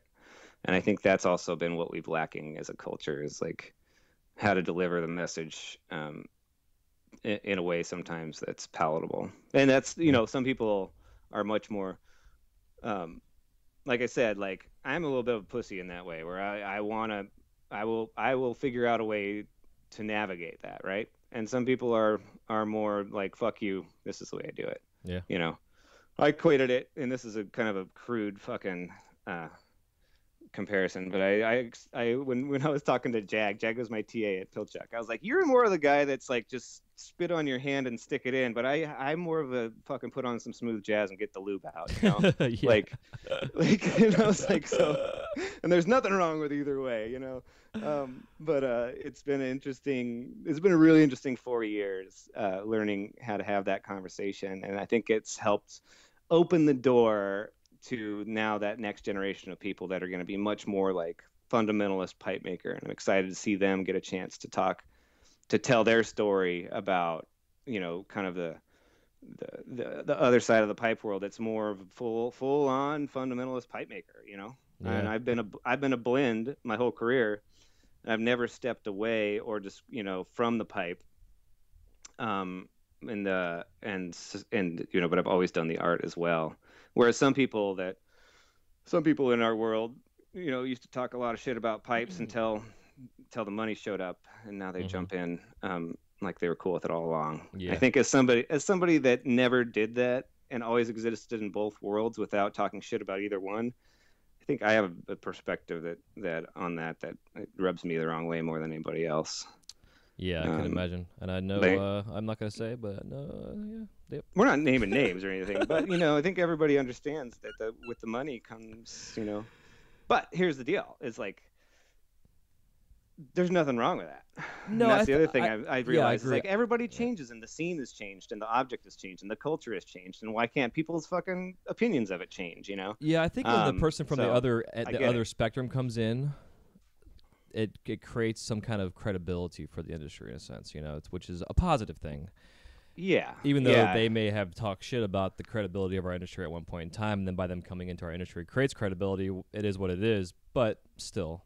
Yeah. You know. No, I totally get it. I understand. And the interesting part too is this is just the beginning, right? And we're looking at it from a perspective of like other glass artists coming into the industry, flame workers coming into the industry that may have not been cool with it, you know, for most of the time. But the real big picture is that with the changing political dynamic, it's just like what happens when everybody else comes in, you know, when actual design world comes in, actual, you know, manufacturing. Like this is just the beginning. And if you think it's just other artists from the glass industry that are going to cross over, that's a interesting topic of conversation. Wait for the next 5 years when, you know, if everything fully legalizes, it's like when GE comes in and engineers a better way to smoke weed, and we're all out of a job. Yeah, exactly.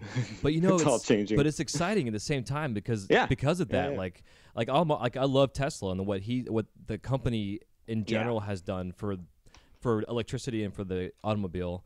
But the fact that they've then open sourced all their shit so that anybody who wants to fucking know how they did it has the opportunity to do it. Where our industry is very similar now, where before when we started, it was like Chinese, nobody wanted to tell you anything, you know, secret, like we're still in fucking Venice or something like that. Where now it's like open source. You know, you have Dustin Revere doing his YouTube videos, all these other guys that are doing videos. I have the podcast now. You guys got your podcast started. There's a lot of more talk about it. But what my concern is, which is what I'm trying to get myself involved in mostly with this show, is that when the laws change, our laws have to change for this industry, because the cannabis industry, the farmers and growers and the dispensaries and those guys, they have representation, whether it's people in the government that are you know, out there talking and shit, you know, what have you. We have no representation right now. I mean, there's literally nobody in our industry that is out there speaking of a voice that, okay, Colorado changes their laws for cannabis, but how are they going to change the laws for pipes? And I brought Luke Zimmerman on the show a couple times. We've been talking about it, and he is one of the. He's actually there's a cannabis bar up in Oregon now where lawyers are part of a cannabis bar where they're all learning the ins and outs of the legalities of the cannabis industry on a state level, and it's so fucked up because there's so much gray area out there right now for everybody that nobody knows who's doing what, when, where, and why. But once we get the representation for our culture and their culture, and we're working side by side, like Luke referred to it as like we're like the kid in the back seat, we're along for the ride, where we need to be up in the passenger side saying, hey, we need to go off this exit right here, you know, type of thing. So part of what my goal is to get myself out there, and it's kind of scary for myself because I've got kids and family and shit to do it, but I feel someone has to do it. Hence why I started this podcast. Someone had to reach out to these people who are blowing glass in their bedroom to say, you guys got to stop doing this shit. You're going to kill yourself, burn down your house, and maybe kill your family in the process. Right. you know, Yeah. type of thing. And then also with degenerate art coming out and all these newbies starting them, you know, whatever else influenced me to get this going. But now that Yeah. laws are changing, there has to be also now that perspective on what are we going to do. And then, like you're saying, corporations start stepping in. I mean, fuck, I saw in Florida here as we were trying to get our medical stuff, freaking Costco and Walmart and all these other places were already lined up to start selling grow accessories and kits and all this other crazy shit. Yeah. You know, it's like, fuck. Oh yeah. Like I heard our fucking Dollar General store down the street we have here in my local town is selling pipes. They're made out of China, but they're selling little glass pipes in the fucking dollar store now.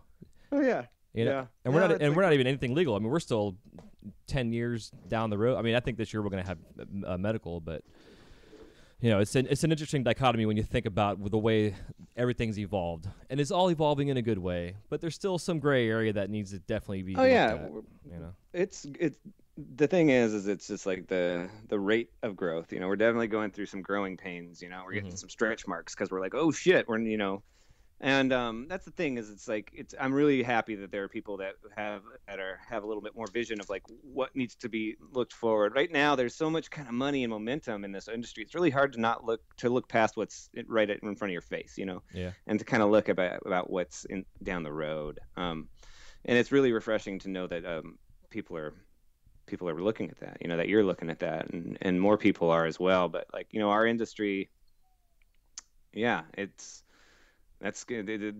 It's always been a gray area, you know, and it's getting less and less gray. But we definitely need to have a voice. So yeah, like, are you aware that if you sell a pipe to somebody in a legal state, they have to be 21 to buy it? Yeah, no, didn't know that. Yeah, That's no, great. fuck that. So yeah, so you can sell someone a pipe in Colorado, they have to be 21. But if you sell it to somebody in Ohio, they have to be 18 because it's for tobacco. That's funny. Isn't that stupid? But if you're in Well, Colorado, it's funny. Well, it's so yeah. funny because like, so in Washington, like when I was like 19, I got caught with a pipe. Mm-hmm. And if I was 21, it was just a $200 fine. But because I was 19, I had to go to jail for a couple days and pay a fine and lose my license. And I was like, wait, what? That doesn't make any sense, you know? It was like, and that was back in the 90s. And it's weird that makes sense that there's a bunch of weird bullshit that nobody fucking understands and knows about. That's just the way it always was. But yeah, it's weird, man, because like that's what Luke and I were talking about. Like, if you sell, part of the things like we're saying, okay, if you're a company, say in Colorado, and you manufacture pipes for consumption of cannabis, you can say that now legally, but you have to also have a description on how the piece is used, why it's used for what it's used for, because it's going to get to a point to where we are going to be held liably responsible, potentially being sued in civil court if someone uses our product and is injured by it. Right. You know, like McDonald's coffee. You know, the lady burned her freaking crotch on their 1,000-degree coffee and made millions of dollars on it. Oh yeah. The culture for us is the same way. So we all got to start thinking about this sense of not only are we artists, but we have to really be conscious about the whole business liability side for what it is that we do. Because as these laws change, again, we're going to have to describe exactly how you use this thing. But if you're selling it and making it for cannabis in Colorado, you cannot sell that same pipe outside of the state, because then it becomes a federal issue. Right. You know, it's like it's weird. Yeah. Yeah. Nah, no kidding. Yeah. That's it. It is. Yeah. It sucks, but it is what it is. And I like to bring this shit up because it's just, to me, it's so important, because living in Florida, I have dealt with this horse shit my entire career, 17 years now. And even before I even, you know, had my first pipe, I was still using, but way before that, and had the appreciation for it, you know. So even still, I'm still paranoid working in my studio. You know, it sucks. Well, I mean, just Florida in general has just always been a tornado of bullshit with the paraphernalia, you know. So yeah, exactly. More so than anywhere else I've lived, for sure. But yeah. Well, kind of to move forward a little bit. I noticed which is something I appreciate with your work, is that you use a lot of clear. You don't use a whole lot of color. I'm the same way. I prefer clear myself with color accents. Do you do that because of the technical aspect to really show what goes into your work in a sense? Yeah, I would. It's funny how that developed, right? Is like, if you look at my very early stuff, it was all like, you know, wig wags and you know, just kind of everything you've seen out there. Mm-hmm. At a certain point, I started trying to get the shapes to work on my shaping more. Right? I think it was but I realized that I spent so much time patterning that by the time I went to shape it, I lost the balls to do those risky moves just because I might fuck up that pattern. And so what I started doing was that prototyping out of clear, just to get the shapes down so that when I did add the color, like I could make those moves and I would be confident. And so what ended up happening was I made these clear prototypes, and a guy that worked at one of the local shops in Austin came in and saw them and was like, "Oh, let me go sell that." I was like, "Oh, it's just a prototype." And he's like, "No, I can sell that." And I was like, "Oh, well, if you think so, go ahead and take it." He comes back and was like, "Here, I got this much money for it." And I was like, "Fuck, dude, I thought that's what I was going to charge for the colored worked ones, you know?" Yeah. And so I was like, I had another next step of that prototype. And he was like, "Let me take that one." And he kept doing that. And next thing I know, I was like, I kind of stopped using color. But also people were like, didn't really know how complex it was what I was doing with these things. I mean, it was like, just because they were clear, they were still made up of like 30 pieces. Right. But you couldn't tell because the clear blended. And so actually the funny thing is why I started adding just the black lip wraps was just to differentiate the pieces so that people would know how many pieces there were to put in there. Interesting. So yeah, and then I started really getting better at these lip wraps.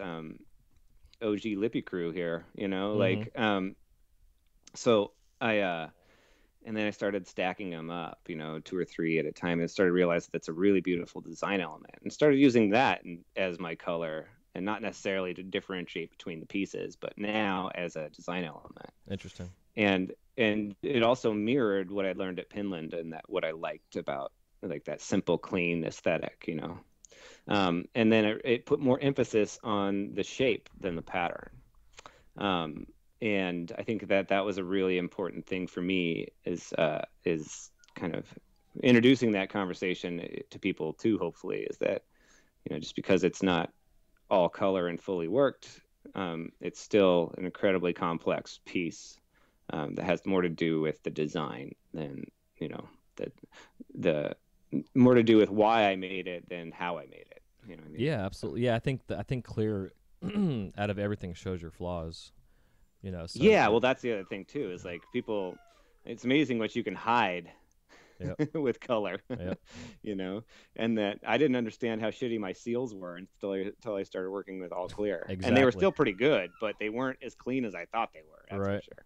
Just because they were smooth on that surface, and I really thought I worked them in really good. There was still a lot of optic ripple, which is acceptable stability wise, but as far as I wanted everything to flow together, like to redistribute that ripple, was a real cool thing to learn, how to really blend clear glass. Yeah, so. yeah. Can you hear my puppy in the background? Yeah. Is she loud? She is pretty loud, yeah. Hold on 1 second. She's annoying as shit.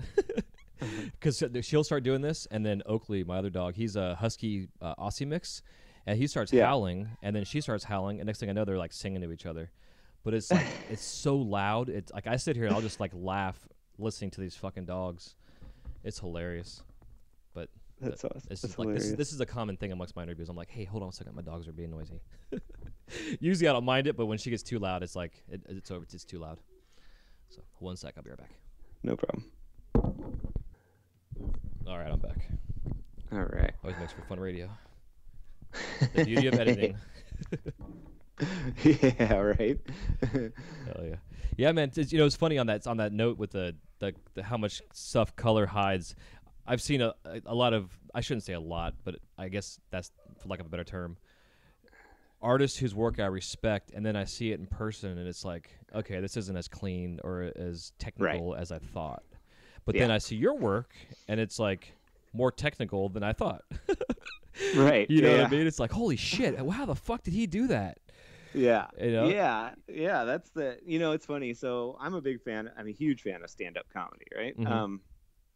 And so I use this parallel a lot because of, I think that is a craft as much as anything. Yeah. And it's just how funny how hard it is for them to refine and make these sets and routines or just jokes and how they flow together, and how they have to craft it in a way that sounds fluid, and you watch someone the easiest, most pop culture example is like a Louis C.K. When you watch him, a special of his, and you're like, man, it's just telling a story. It's so natural, and it's just like, God damn it, that's fucking so hard, Mm-hmm. And like it just looks so easy and natural, and that's why you like him, because he's just good at it. It's like, fuck no, dude, it took decades to do that, Yep. to say something that simply. And when you talk to, or when you listen to good stand-ups, really well crafted stand-up comedians talk about the craft of their medium, and they have this saying called playing to the back of the room, right, where you're on stage at a little shitty comedy club, and there's the audience, and then there's the bar in the back of the room, and who's standing around that bar are the other comedians. And if you can make them laugh, fuck the audience. Like, they might not be laughing, but if those guys around the bar are laughing, like, you're on the right track. Yeah, right? hell yeah. And that at some point, the rest of the audience will catch up, and they'll laugh too. And that was also something that, when, like I said, back in my Miami days, working with that glass artist at the university, the professor, is that he had this body of work that was super successful, right? And he was adamant about changing his work. He never just made the same thing over and over again. He always would move on. And at a certain point, the work we were making wasn't necessarily as successful as that earlier work. But I asked him, I was like, why don't you just go back and make a couple of those pieces, or in a different way or something, because people still want them, And he kind of looked at me, like, he says, you know what? Sometimes you got to have the balls to do what you know is right, and let everybody else fucking catch up. And I think that's starting to happen with my work, and a lot of it is because people like you realize, like, some of these things that look pretty simple are actually really fucking mind-bending and hard, even to glass blowers, Yeah. But once you'll figure it out how I did it, and be like, oh, I see that, Yep. And Absolutely. hopefully it'll inspire you in a way to do something similar, in a different way. Yeah, well, like when you talk about the classes, I'm self-taught myself. Like, I had a real basic apprenticeship when I started. I met a guy at the Renaissance Festival, and I did like 6 months of shopkeep, sweeping floors and what have you, and then I did 6 months of torch work, and it was all beads and pendants. But I got a really strong technical foundation on shop setup and safety and the equipment itself. Like, I was always taught that your torch should be just as easy to use as a screwdriver when you understand the properties of how it works. Right. Kind of idea. And but I took my first class last year, and it was with Coyle and Steve Sizelove. And Nice. And with those two guys together, it was the first time they actually had worked together in person. I guess they'd done mail collabs and stuff. But they started off the class with, what do you guys want to learn? And I was like 10 minutes late to the class. I drove like 6 hours to get to there. Right. And so I missed like giving an input what I wanted to learn, but everybody that mentioned something was something I wanted. But these two guys sat there and they went over our shit, and they were fully communicated between all of us. It was more of a visual class. It wasn't actually hands-on. Yeah. But the amount of confidence it gave me in my work I was already doing was huge. But also the amount of stuff that I learned, just how to fine tune, or just seeing like a move that they would do that I thought was way complicated, was something that I was already doing, but I hadn't implemented it necessarily that way yet. Right. And that really changed everything for me. Like, I came home and it was like, I had to like throw all my shit away and start over, kind of thing. It cleaned it all up, tremendously. Yeah. And it was neat. And then, but then I started really paying attention to that type of artist, like yourself. And then I came across your bottle with the gecko or the chameleon skeleton inside of that. Yeah. How the fuck did you guys do that? Was that a lathe piece? Yeah. Okay. Yeah, and still, like, none of us had ever done that before, and there was like a communication like problem too. Or Totally. I get that. Yeah. That was hilarious. So much fun with those guys, like that, and that was one of my favorite pieces, and it actually just sold, which I was bummed about, because I was about to pay those guys out and keep it. I was really like a week away from making that move of going like, I made a little bit of money. I think I can talk them into letting me have this. But anyway, but yeah, like, and a lot of it's just like throwing shit at the wall and seeing what sticks, and having it, and it's great what the language of glass goes a lot further than, a spoken language sometimes, where it was like them just pointing, and they spoke pretty good English too, but when it comes down to when shit hits the fan, we're all missing some skills of communication, but the glass skills and just being able to like, and get things going, that was a cool piece. Yeah, it was huge too. Oh really? How big was it? 110 millimeters in diameter. Holy that shit. tubing is 110 millimeter, and it stood probably about 20 inches tall. Wow. Yeah. Holy shit. Actually, I got a ruler right here. That makes it even more, because when you look at the picture of it, it's like the photography that was done was so well done on that, by the way. So it's always hard to gauge size when you see pictures. Yeah. Actually, that may have been like more like 26 inches tall. Yeah, it's huge. It was cool piece though. Love that. Yeah. Yeah. Huh. But Amazing. yeah, thanks, man. Yeah, absolutely. Yeah, I think that's where like your technical side for me is like really when I started. Like I've always enjoyed your work. Like for instance, like your caterpillars you were doing. What the hell influenced that? Oh, that was working for this woman in Miami, that the ceramics professor, and that it's a whole part of that story I left out, but that was another real good window into the fine art world, was that she was making this work and she needed some little glass parts that I helped her make. They're very simple little glass pomegranate seeds. And then eventually she got an opportunity to work with a bigger gallery and make a little crazier. So I started making more elaborate stuff for her. And eventually her work looked like kind of bone and muscle and plant life. And her name was Bonnie Seaman. So she asked for some insects, and so I started making these little insects and different insects, and I was making spiders for her, and figured out a way to kind of make the what would you call it, the thorax, or the big booty on like a black widow, like how to make this interesting pattern. And in that pattern I was making, I realized it looked just like a segmented caterpillar before I melted it in. And then, boom, next thing I know, I was making these caterpillars. They're probably still the coolest things I make. But they're fucking explosive. That's one of those things where they're just a bunch of really bad seals stacked on top of, compounding on each other, to the point where it's a beautiful object, but not necessarily well made as far as what borosilicate can handle, stability-wise. Yeah, but there's certain sacrifices you make to make something cool sometimes, Yeah, I know what you mean, man. Because like at Disney, I'd make Olaf, the snowman from Frozen. Yeah. And it's an awesome opportunity. I'm the only one in the world making them, which is fucking super cool. But I do them instead. I may use Chinese white to make them with. Yeah. And it took me probably about 2 weeks of just playing with that glass.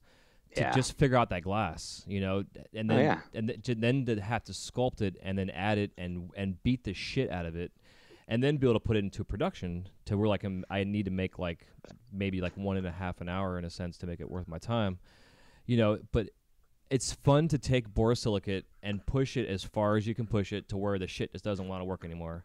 Yeah, and then you push it a little bit further. Yep. Yeah, they learn so much that way. Yeah, totally, man. Because like the caterpillars you're doing, they're freaking awesome. If you don't mind, how much were you selling those for? The retail on those? It's so funny because they started out as $50 retail, and now they're up to like almost 400. Yeah. And that's still not even giving me the money relative to the time I put in them. Yeah. That's why I typically only make them. I make a batch, and most of them are for gifts, I'll give them away. I'm actually happier giving them away to people that I'm close to, than selling them, because it's such a shitty equation of like, those are a passion project where I think they're cool as shit. But it's like, it's really hard to get the money I need for them. They take so long, the way I like to make them. Yeah, they're beautiful. And the pain in the ass factor is a motherfucker, dude. Yeah, just getting those legs on there is ridiculous. Yeah. Yeah, I know what you mean. Yeah, man, seeing oh man, just like some of the details out there that are being created in bugs and stuff, it's mind blowing. Yeah. And mind bending. That's for sure. I don't get it. So yeah, man. So before I take up too much of your time, let's go ahead and take a minute to thank our sponsors, and then we'll get back and it'll be time for us to crash the kiln. Sounds good. All right, man. Today's podcast is brought to you by Audible.com. Get a free audiobook download and a 30-day free trial at www.audibletrial.com/WiseGuyRadio. Over 180,000 titles to choose from for your iPhone, Android, Kindle, or MP3 player. That's at www.audibletrial.com, AUDIBLETRIAL.com/WiseGuyRadio. Kiln round consists of around 6 questions, and you can give me a 30 to 60 second answer, and if you want to expound upon them as well, you can too, which typically happens. And the first question I always like to ask is if you could work with any living glass artist that you haven't worked with yet, who is it and why? Oh, crap. I guess shit. Man, that's a rough one. Any living glass artist and why? How about... Man, gotta narrow that down. I'm just gonna go with the easy one, because it's always been true. But banjo. Hell yeah. And I think why is because we share a similar engineering mind, and that I've always just appreciated his just the balls he has to make these large projects, right? And it's something you don't in mind investing a shit ton of time. And at any moment come crashing down. And that's what I've done with kind of some sewing machines and stuff in the past. So like those big projects. And I think the problem is I think that we would probably start a project that was way too big because neither of us are scared of it, Yeah. Like his R2 that he first had, that big R2 he made. I was like, yeah. How big is that thing? I mean, really? What the fuck? Holy Jesus. No, it would be a shitty game of chicken where neither of us were like, oh, yeah, well, we could do that too. Oh, yeah, well, we could do that too. And next thing you know, it'd be like, oh, Christ, we got to do this thing. Yeah, you guys are calling Marcel like, hey, guys, I need a kiln to put this thing in. What are your top 5 favorite colors in glass? Let's see. Cymax clear. Let's see. Borautistic clear. How many different types of clear are there? No. Hey, clear's a color. Actually, the clear is my favorite color. So, I mean, I think that clear, number one, you get to play with a fucking force field. How cool is that? It's the coolest thing that nobody pays attention to. Oh, yeah. Playing with fucking nothing. It's so awesome. It's the one thing in glass that's so unique to glass. Especially when you're in the sun. Yeah. So there's clear. There's... my favorite color combo ever was the first one I did in the 99, not first one, but first one I fell in love with, which was Turbo Cobalt over OG Moss, man. And it's just not around anymore. But and then let's see, that's 3, and then a black, jet black, love it. And let's see, what other color is there? All right.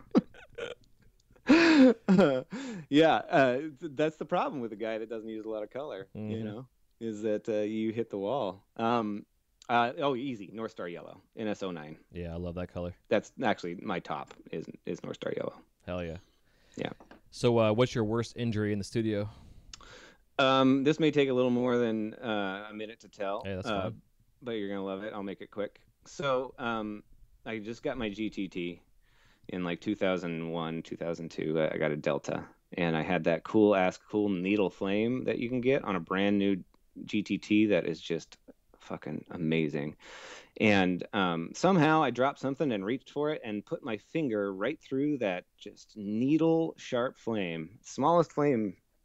But what it did is it kind of, on my pointer finger, it went from kind of the side of one fingernail, barely hit the fingernail, and then kind of wrapped around down the whole finger, but kind of wrapped around the whole thing, like this is like you drew a kind of a spiral from one side of your fingernail on the outside, and it spiraled all the way to the kind of webbing in between your first and second finger, right? So I drew this line with this torch. And then what had happened is my mother is a nurse. I called her, I was like, this was a bad one. I rarely call my mom for medical advice, but this one I was like, okay, I don't know. Should I be going to the hospital? What's going on? She was like, well, here's the deal. It was a day or two later. She said, it started to blister. She was like, just, keep it clean and let that blister go for as long as possible. That blister is just, it's healing. It's what the body does. Try not to pop it and let the body do its thing. What you don't want to do is get infected, and all this stuff. So she's like, let the blister go for as long as possible. Keep me updated and see. So what happened is this blister developed that was just enormous. It's probably as tall as my finger, but it was like a banana slug wrapping around my finger, right? Cool. And so I had splinted this thing. It was on my right hand. I splinted it with a, so it wouldn't bend. It couldn't bend anyway. And then just wrapped it and kept it that way for a couple weeks. And this thing was just building and building and building pressure. And eventually it's just been wrapped for so long. I'm in Florida. It's humid as shit. It's just my finger is just, it's like I've been swimming for 2 weeks straight. It's just, wrinkled and just like this thing needs some air, right? And so I unwrap it and giving it air. It feels great. And it's not hurting anymore. The blister is just like, just like a water balloon. And so I'm driving around town running some errands. And I go to the bank and make a deposit. And I hand her my check and the deposit slip. And she looks at me. She's like, oh, shoot, here, you forgot to endorse your check. So she slides back the check to me, hands me a pen. Without thinking, I grab the pen and squeeze. And this blister lets go, and it shoots this amazing, like, arcing money shot of blister juice, like, straight at her, and then hits her. There's a trail leading from my finger to her, to up her shirt, over her shoulder, and to the wall behind her. Oh, my God. Now, the beautiful part is she is doing that thing where at the bank where they, she has like quit looking at me and she's now looking at the computer and typing in all the information. She hasn't seen any of this. And so I slide her my check, and on the way back, I drag my arm and wipe that trail of fucking blister juice back to me. And I'm just sit there waiting, And she hands me all my information, and I fucking get out of there because I'm pretty sure I just assaulted this woman. Like, and then that was it. That's my worst injury. Yeah. Oh, God, that's so fucking gross. Oh, it's horrible. Like, it is just, it's like the grossest story and probably one of the best ones I got as far as injuries that's go. Awesome. Yeah. It's amazing, though, dude, because I've hit my hand in the flame twice in 17 years, and both times hurt like a motherfucker. And like you're saying, the blister you get is incredible how gross it is. I mean, like, it's, but what's amazing with the burns we get from the glass is it's such an intense, amazingly quick heat, but the core of that burn, it's so deep, Yeah. It's and what I've found is, which anybody listening to this should take, is that when you do burn yourself, you should try to cool it down as quick as you can because the core is still hot. You might cool the surface down, but internally your skin's still burning. Yeah. Because I had an issue where I did they say lavender is like one of the good things for a burn because it takes away the pain and shit naturally, but you got to have a completely cool everything because otherwise it turns into like a fucking grease fire. And I put lavender on a fresh heat, dude. I do not recommend it to anybody. I still have a scar from it. Yeah. Yeah. Ugh. Never thought of that. Yeah. Oh God. Yeah. Ugh. Yeah. No. Yep. All right. So on with that. Awesome. So in the studio, do you watch TV, listen to the radio, or do you do both? I'm a freaking audiobook addict. If I'm not, listening to 8 hours of podcasts in a row, I'm audiobooks. I'll go through like 3 audiobooks a week. So that's it, man. It's just constant information if I can get it. A lot of times, even the podcasts aren't that super nerdy. A lot of them are just entertaining, just to keep my mind occupied. But I'm a big, I love science. I love anything. I love to learn while I'm working because I work so much, doesn't give me a lot of time to read and research as much as I'd like. So anything I can get while I'm working is good to me. Yeah, I'm in the same boat. Do you have any favorite podcasts besides mine? Yeah. And yours? Yeah, right. So yeah, my love for podcasts is like, and now I'm kind of trying to do one as well. So let's see. Hardcore History, amazing. I've heard that. I haven't listened to it yet. Yeah, you'll love it. Start with the Wrath of the Khans, and you'll be hooked. And it's like a 6 parts or 5 parts. Anyway, and then another history one, which is on the comedic end, which I think is great, is The Dollop. Okay. And you'll love that too. And that's about an hour or 2 or a half hour. But the Hardcore History gets up to 3 hours. They're more like audiobooks. You'll love it. Nice. Have you gotten into Serial or any of those yet?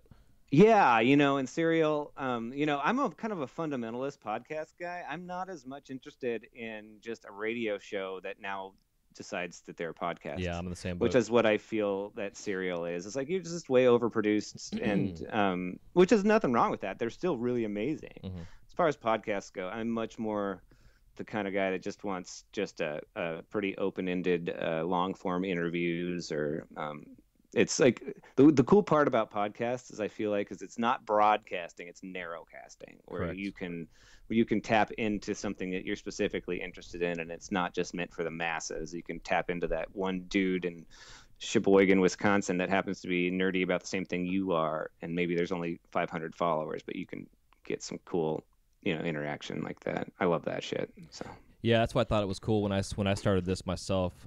Before you guys got into the landscape, that I was like the only like live podcast right now that was in this space of glass blowing. I was so embarrassed that as many podcasts as I listened to, I hadn't figured out you were doing this yet. Because like as soon as I did, I was like, damn it, which is great because now I binge podcasts, so I have so much to catch up on. It's gonna be awesome. Yeah, you're gonna be 86, so sweet. Yeah, which is fucking crazy. 86 episodes. Like I sat back the other day and I was thinking like, I mean, literally, bro, I was spending 30 hours a week on the show doing 3 episodes a week.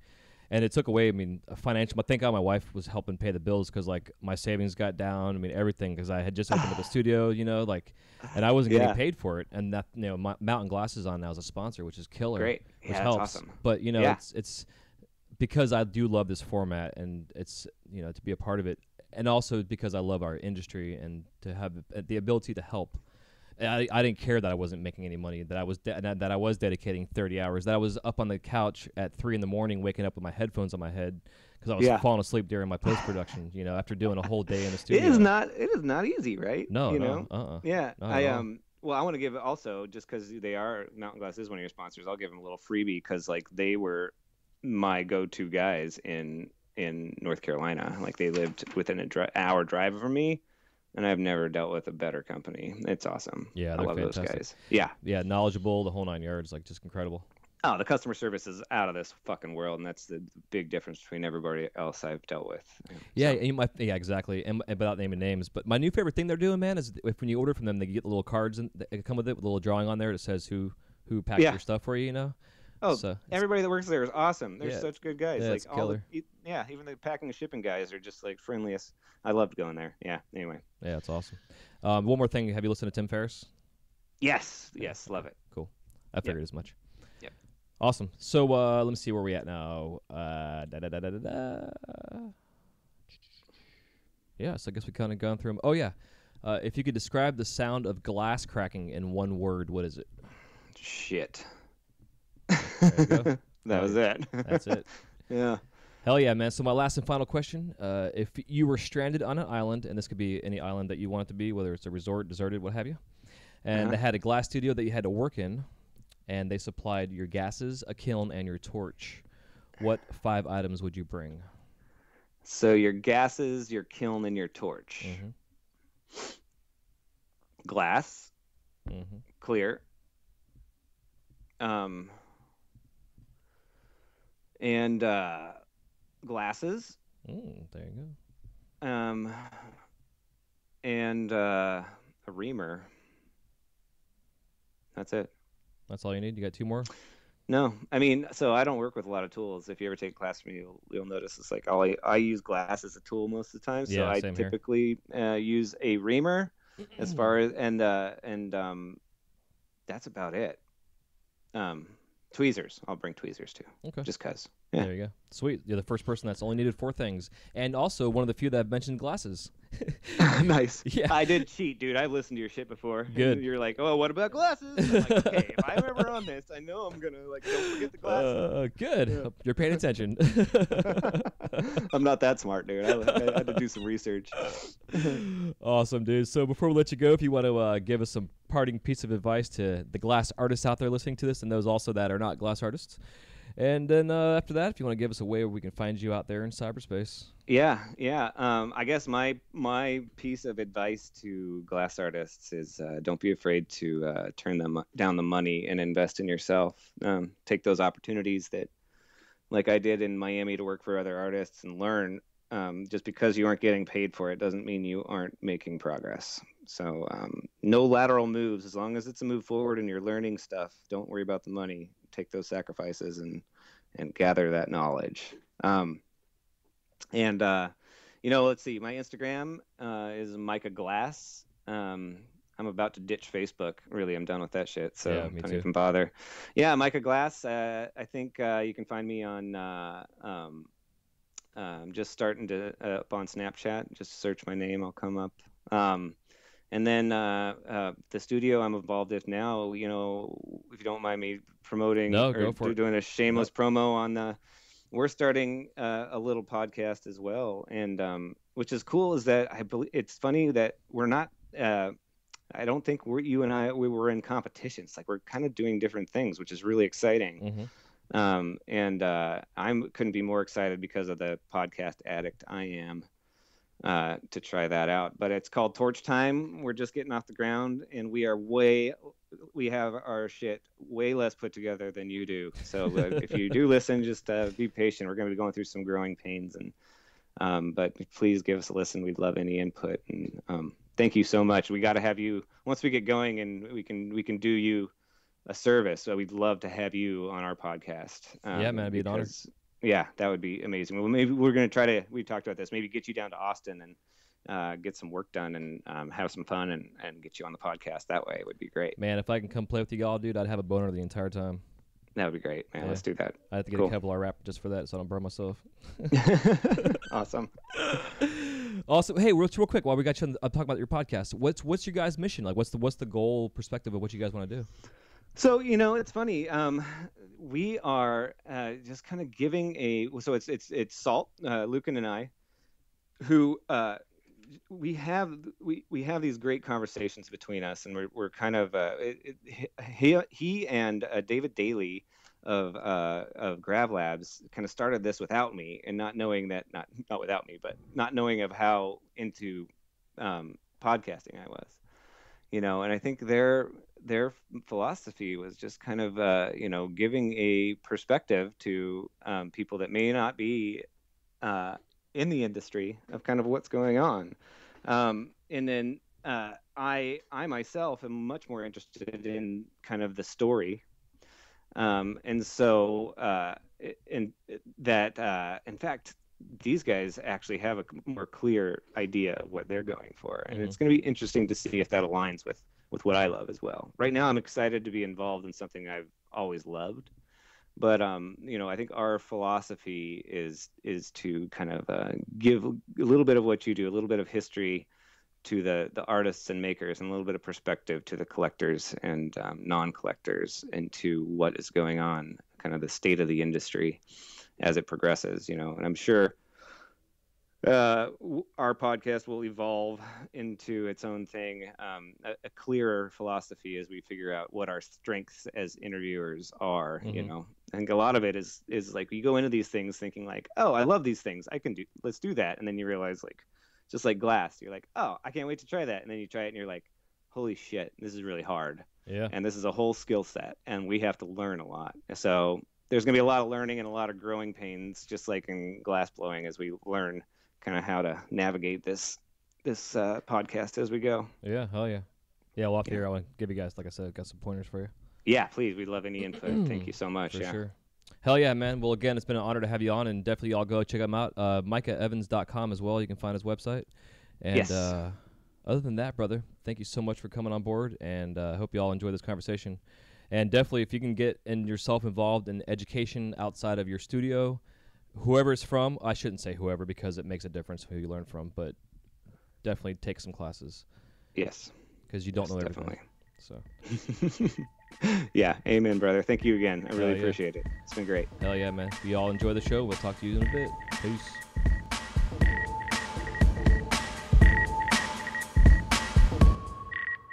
Thank you guys so much for listening to this episode of the Wise Guy Radio Show. If you have any questions, comments, or remarks, please leave them in the show notes page area where it says comments. We'll see you soon. Have a wise night.